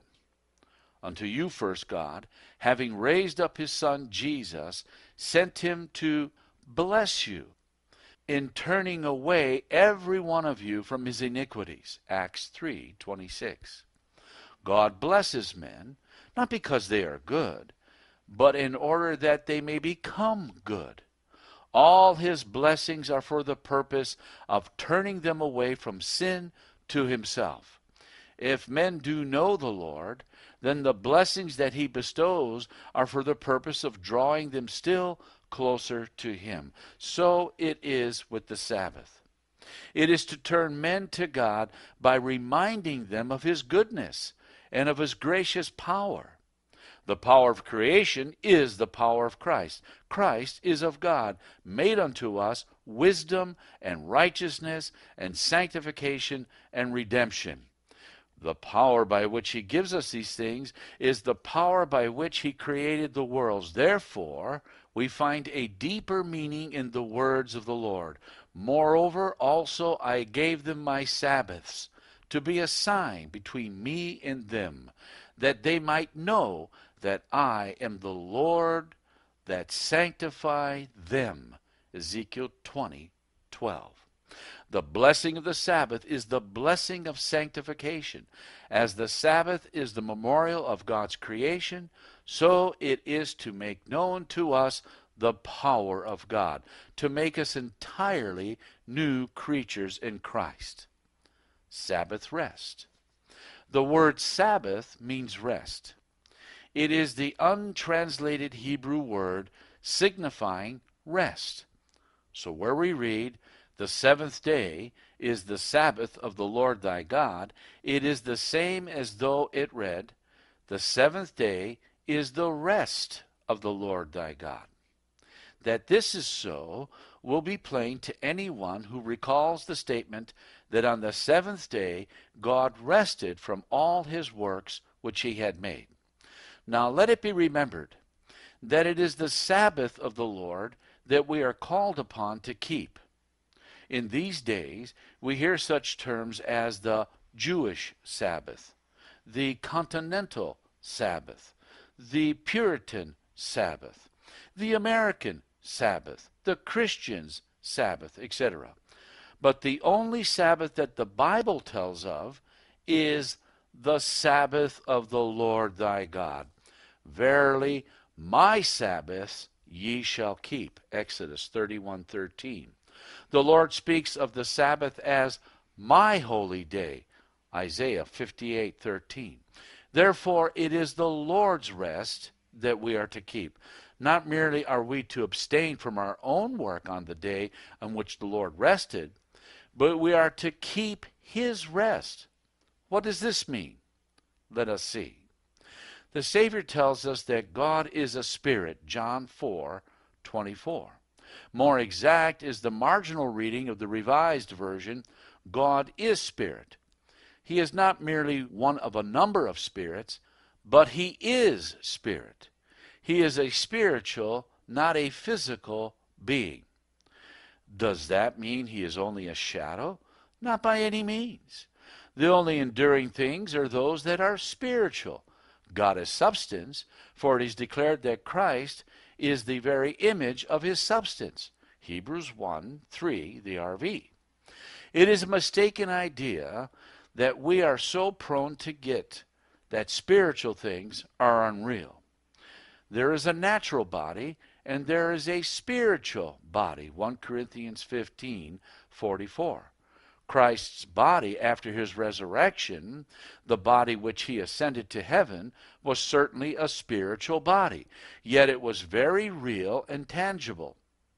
We cannot tell what a spiritual body is, but we know that it is infinitely higher and more perfect than our physical bodies. It is not subject to the limitations that natural physical bodies are. God is spirit. Therefore, the rest that he took after creation was spiritual rest. There was no physical weariness incurred in creating the earth. The everlasting God, the Lord, the creator of the heavens of the earth, fainteth not, neither is weary. Isaiah 40:28. Creation was not a physical work. It was wholly spiritual. God spake, and it was. And his word is spirit. Therefore, to keep God's Sabbath or rest is to enjoy spiritual rest. The Sabbath is not designed for mere physical rest, but for spiritual. It has a higher meaning than is commonly attached to it.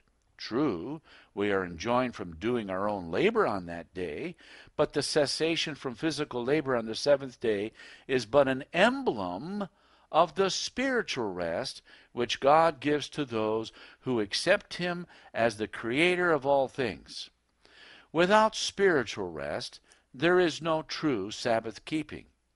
The Lord says that they who turn away their feet from the Sabbath and do not do their own things on His holy day, but call the Sabbath a delight, the holy of the Lord, honorable, shall delight themselves in the Lord. Isaiah 58:13-14. A man may refrain from labor on the seventh day as scrupulous as ever the strictest Pharisee did, yet if he does not know and delight in the Lord Jesus Christ, he is not keeping the Sabbath of the Lord. True Sabbath rest can be found only in Christ. Let it not be forgotten that the Sabbath was given to man in Eden before sin entered into the world. Work was given to Adam, but it was not wearisome labor. Labor is no part of the curse, but weariness from labor is. It was not until after the fall that it was said to Adam, "Cursed is the ground for thy sake. In sorrow shalt thou eat of it all the days of thy life. Thorns also and thistles shall it bring forth to thee, and thou shalt eat the herbs of the field. In the sweat of thy face thou shalt eat bread, till thou return unto the ground, for out of it wast thou taken. For dust thou art, and unto dust shalt thou return." Genesis 3:17-19. All this was because he had sinned. If he had remained loyal to God, the earth would have yielded bountifully only that which is good, and labor would have been a pleasure. Yet the Sabbath would have been observed not as a rest for the body, which would never have become weary, but as a season of delightful communion with God. A practical lesson may be learned right here in regard to Sabbath legislation. If the Sabbath were merely for the purpose of giving men physical rest in order that they might be able to begin the next week's pursuit of wealth the more eagerly, it would be possible for the government to require all men to keep the Sabbath. But since the rest of the Sabbath is a spiritual rest, the impossibility of compelling anybody to keep the Sabbath must be apparent. Spiritual pertains to the Spirit of God. The rest of the Sabbath, being spiritual, is the rest which only the Spirit of God can give. And the Spirit of God is not subject to the acts of Parliament or the decrees of courts. Even though the seventh day, the day which the Lord Himself blessed and sanctified, were the day sought to be enforced, the result would be the same. God does not use compulsion, and He's not authorized any man or body of men to use it in His place. The Sabbath is for man. It is the greatest blessing that God has for man. It is that which shows him the power by which he may be saved. To compel men, therefore, to keep the Sabbath would be the same as to compel them to be saved. Christ says that He will draw men to Him, but He does not drive them. He is the good shepherd. As such, He goes before His sheep and leads them by His voice, but He does not drive with a club.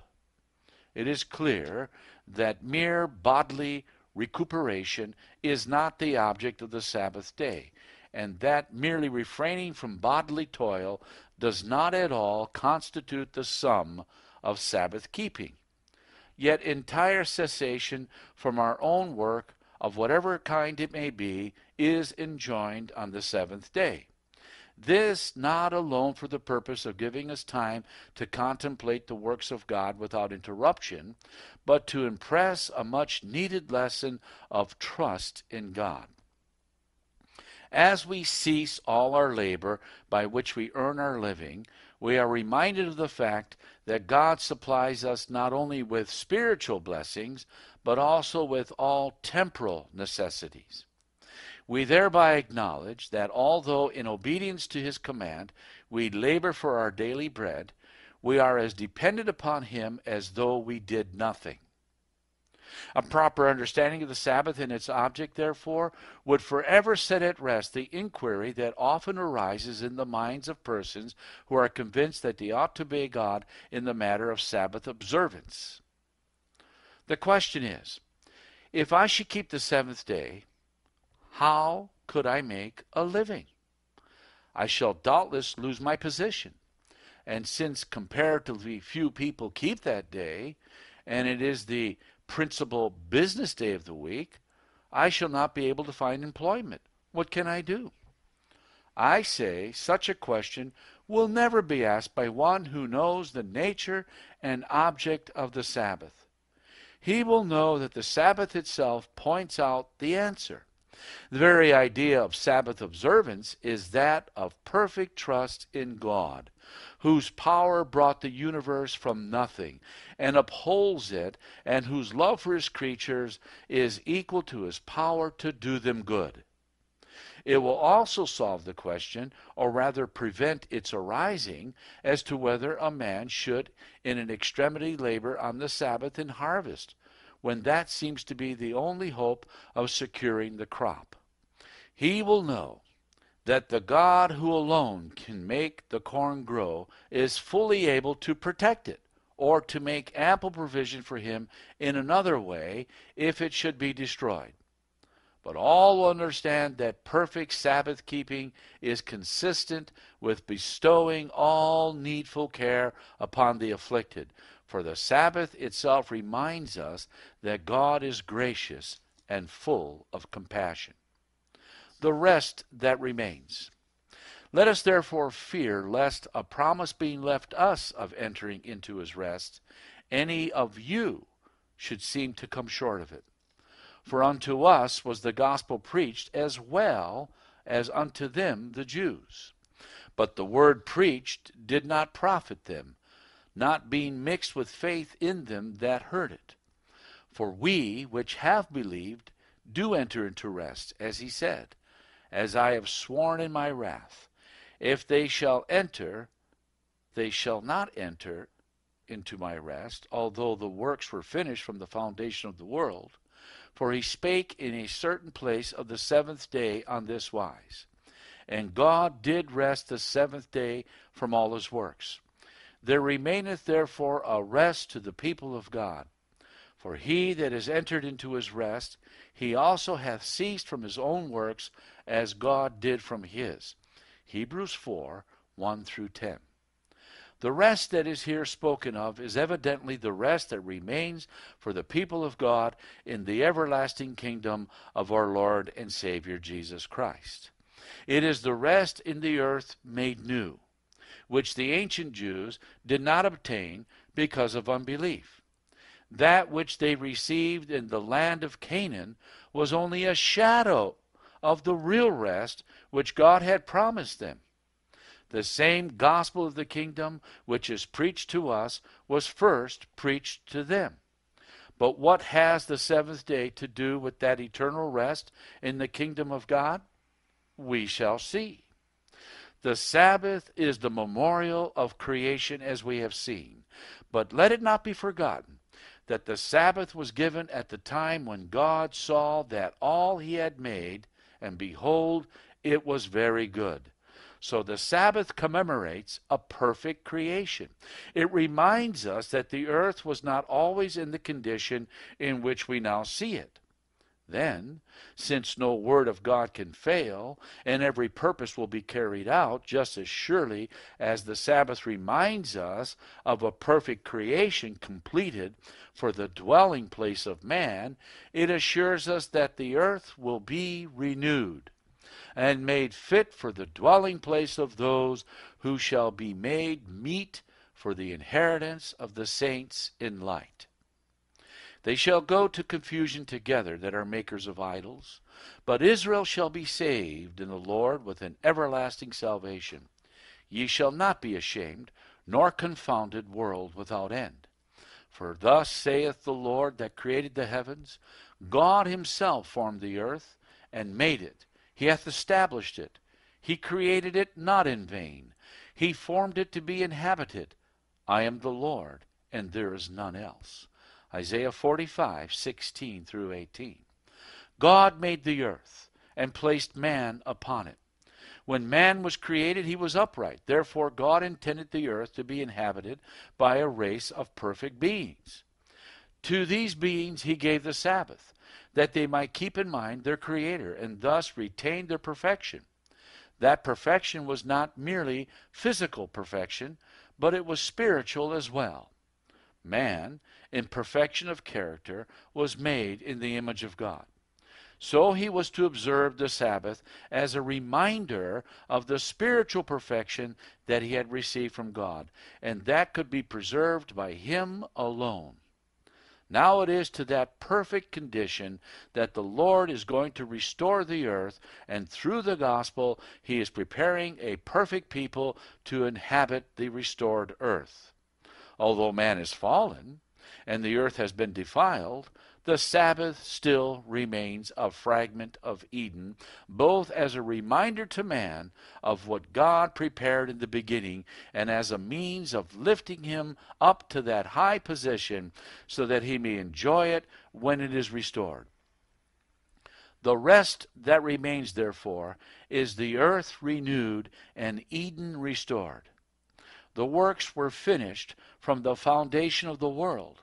That is, as soon as the earth was created, it was man's rest. Man was given work to do, but it was not wearisome work. A strictly literal rendering of Genesis 2:15 would be that God caused man to rest in the garden which he had planted. He gave man rest in the earth that was ready for his enjoyment. The proof of this is found in the words, "And God did rest the seventh day from all his works." Then the Sabbath was given to man as a sign that he was to rest to all eternity with the Lord. That is, he was to enjoy spiritual rest, perfect freedom from all sin. During the 6 days, God had been speaking the words that brought the earth to its perfect condition. Then he rested. He ceased speaking, and his word, which liveth and abideth forever, continued to uphold that which was created. So God rested upon his word. He could rest from the work of creation in perfect confidence that his word would uphold the universe.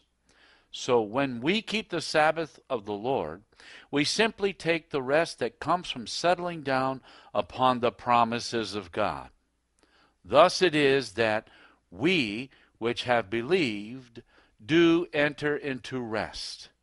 And he that hath entered into rest, he also hath ceased from his own works, as God did from his. Before men fully accept the simple word of the Lord, everything else is from self. The works of the flesh are only sin. And even though men profess to serve God and have earnest desires to do right, their own works to that end are failures. All our righteousness are as filthy rags, Isaiah 64:6. But when we realize the power of the Word of God, and know that it is able to build up those who trust it, then we cease our own works and allow God to work in us, both to will and to do of his good pleasure. Then all our works are wrought in him, and they are right. This is indeed rest. The rest that comes when we realize that salvation does not come from ourselves, but from the Word which made the heavens and the earth, and which upholds them, is the rest which the Sabbath brings to us when it is kept as the Lord designs. Notice that we are to remember the Sabbath day, to keep it holy. It is holy, and so we are to keep it. We are not to make it holy, for that would be impossible. Only God can do that. No act of ours can add to or detract from its holiness. Neither are we to make ourselves holy, so that we may keep it properly. That we could not do. But the same power that sanctified the Sabbath day will sanctify us. That power is the power that made the universe. It is creative power by which we are to be sanctified, for Christ is the Creator. And he is made unto us wisdom and righteousness and sanctification and redemption. God has given us the Sabbath, the memorial of his creative power, that we may know that he is the God that sanctifies us. This is the rest that Christ gives to all that come to him. He says, "Come unto me, all ye that labor and are heavy laden, and I will give you rest. Take my yoke upon you, and learn of me, for I am meek and lowly in heart, and ye shall find rest unto your souls." Matthew 11:28-29. We are to come and rest upon the word that upholds the universe.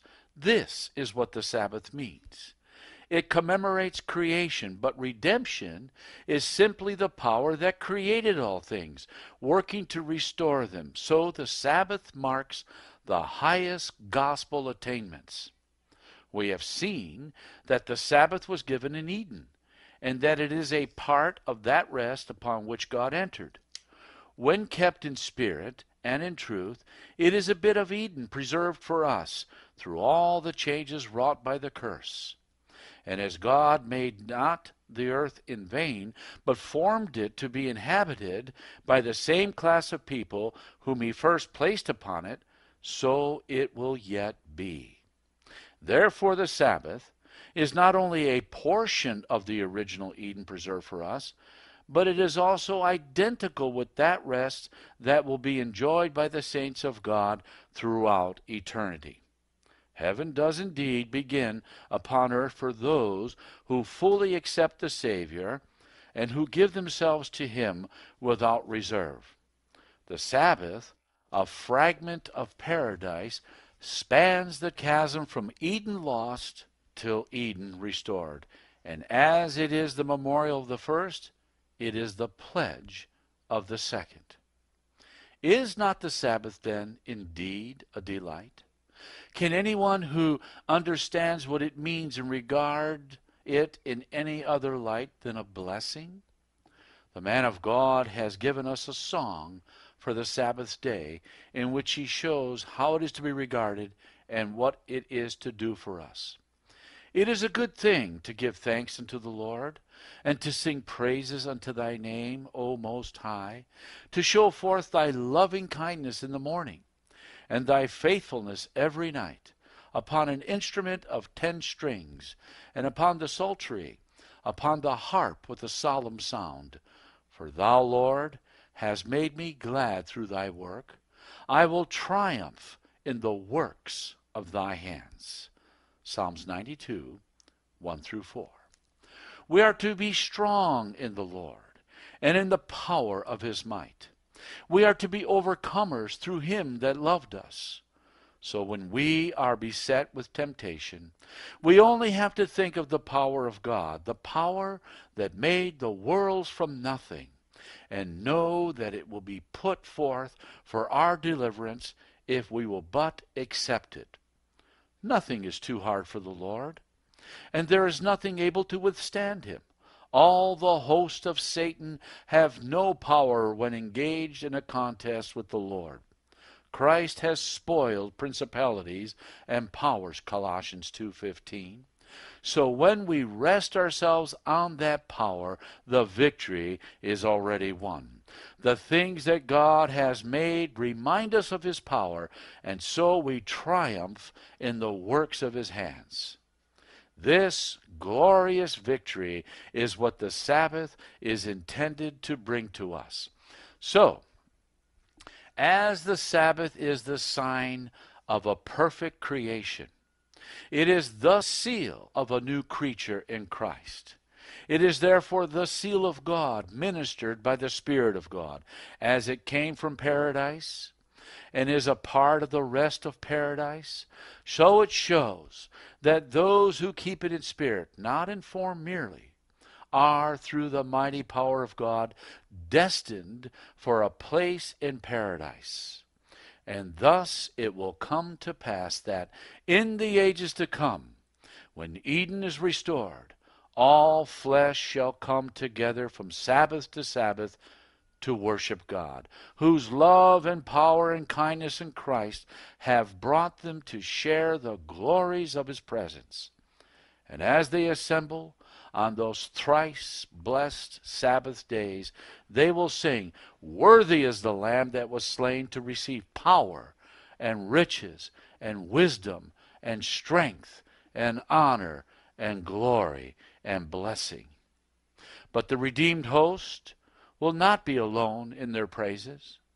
All the works of God praise him even now, while groaning and waiting for the redemption. But then, when every trace of the curse will have been removed, and the gospel has brought back the original creation, every creature which is in heaven and on the earth and under the earth, and such as are in the sea, and all that are in them, will in perfection unite as with one voice in saying, "Blessing and honor and glory and power be unto him that sitteth upon the throne, and unto the Lamb, forever and ever."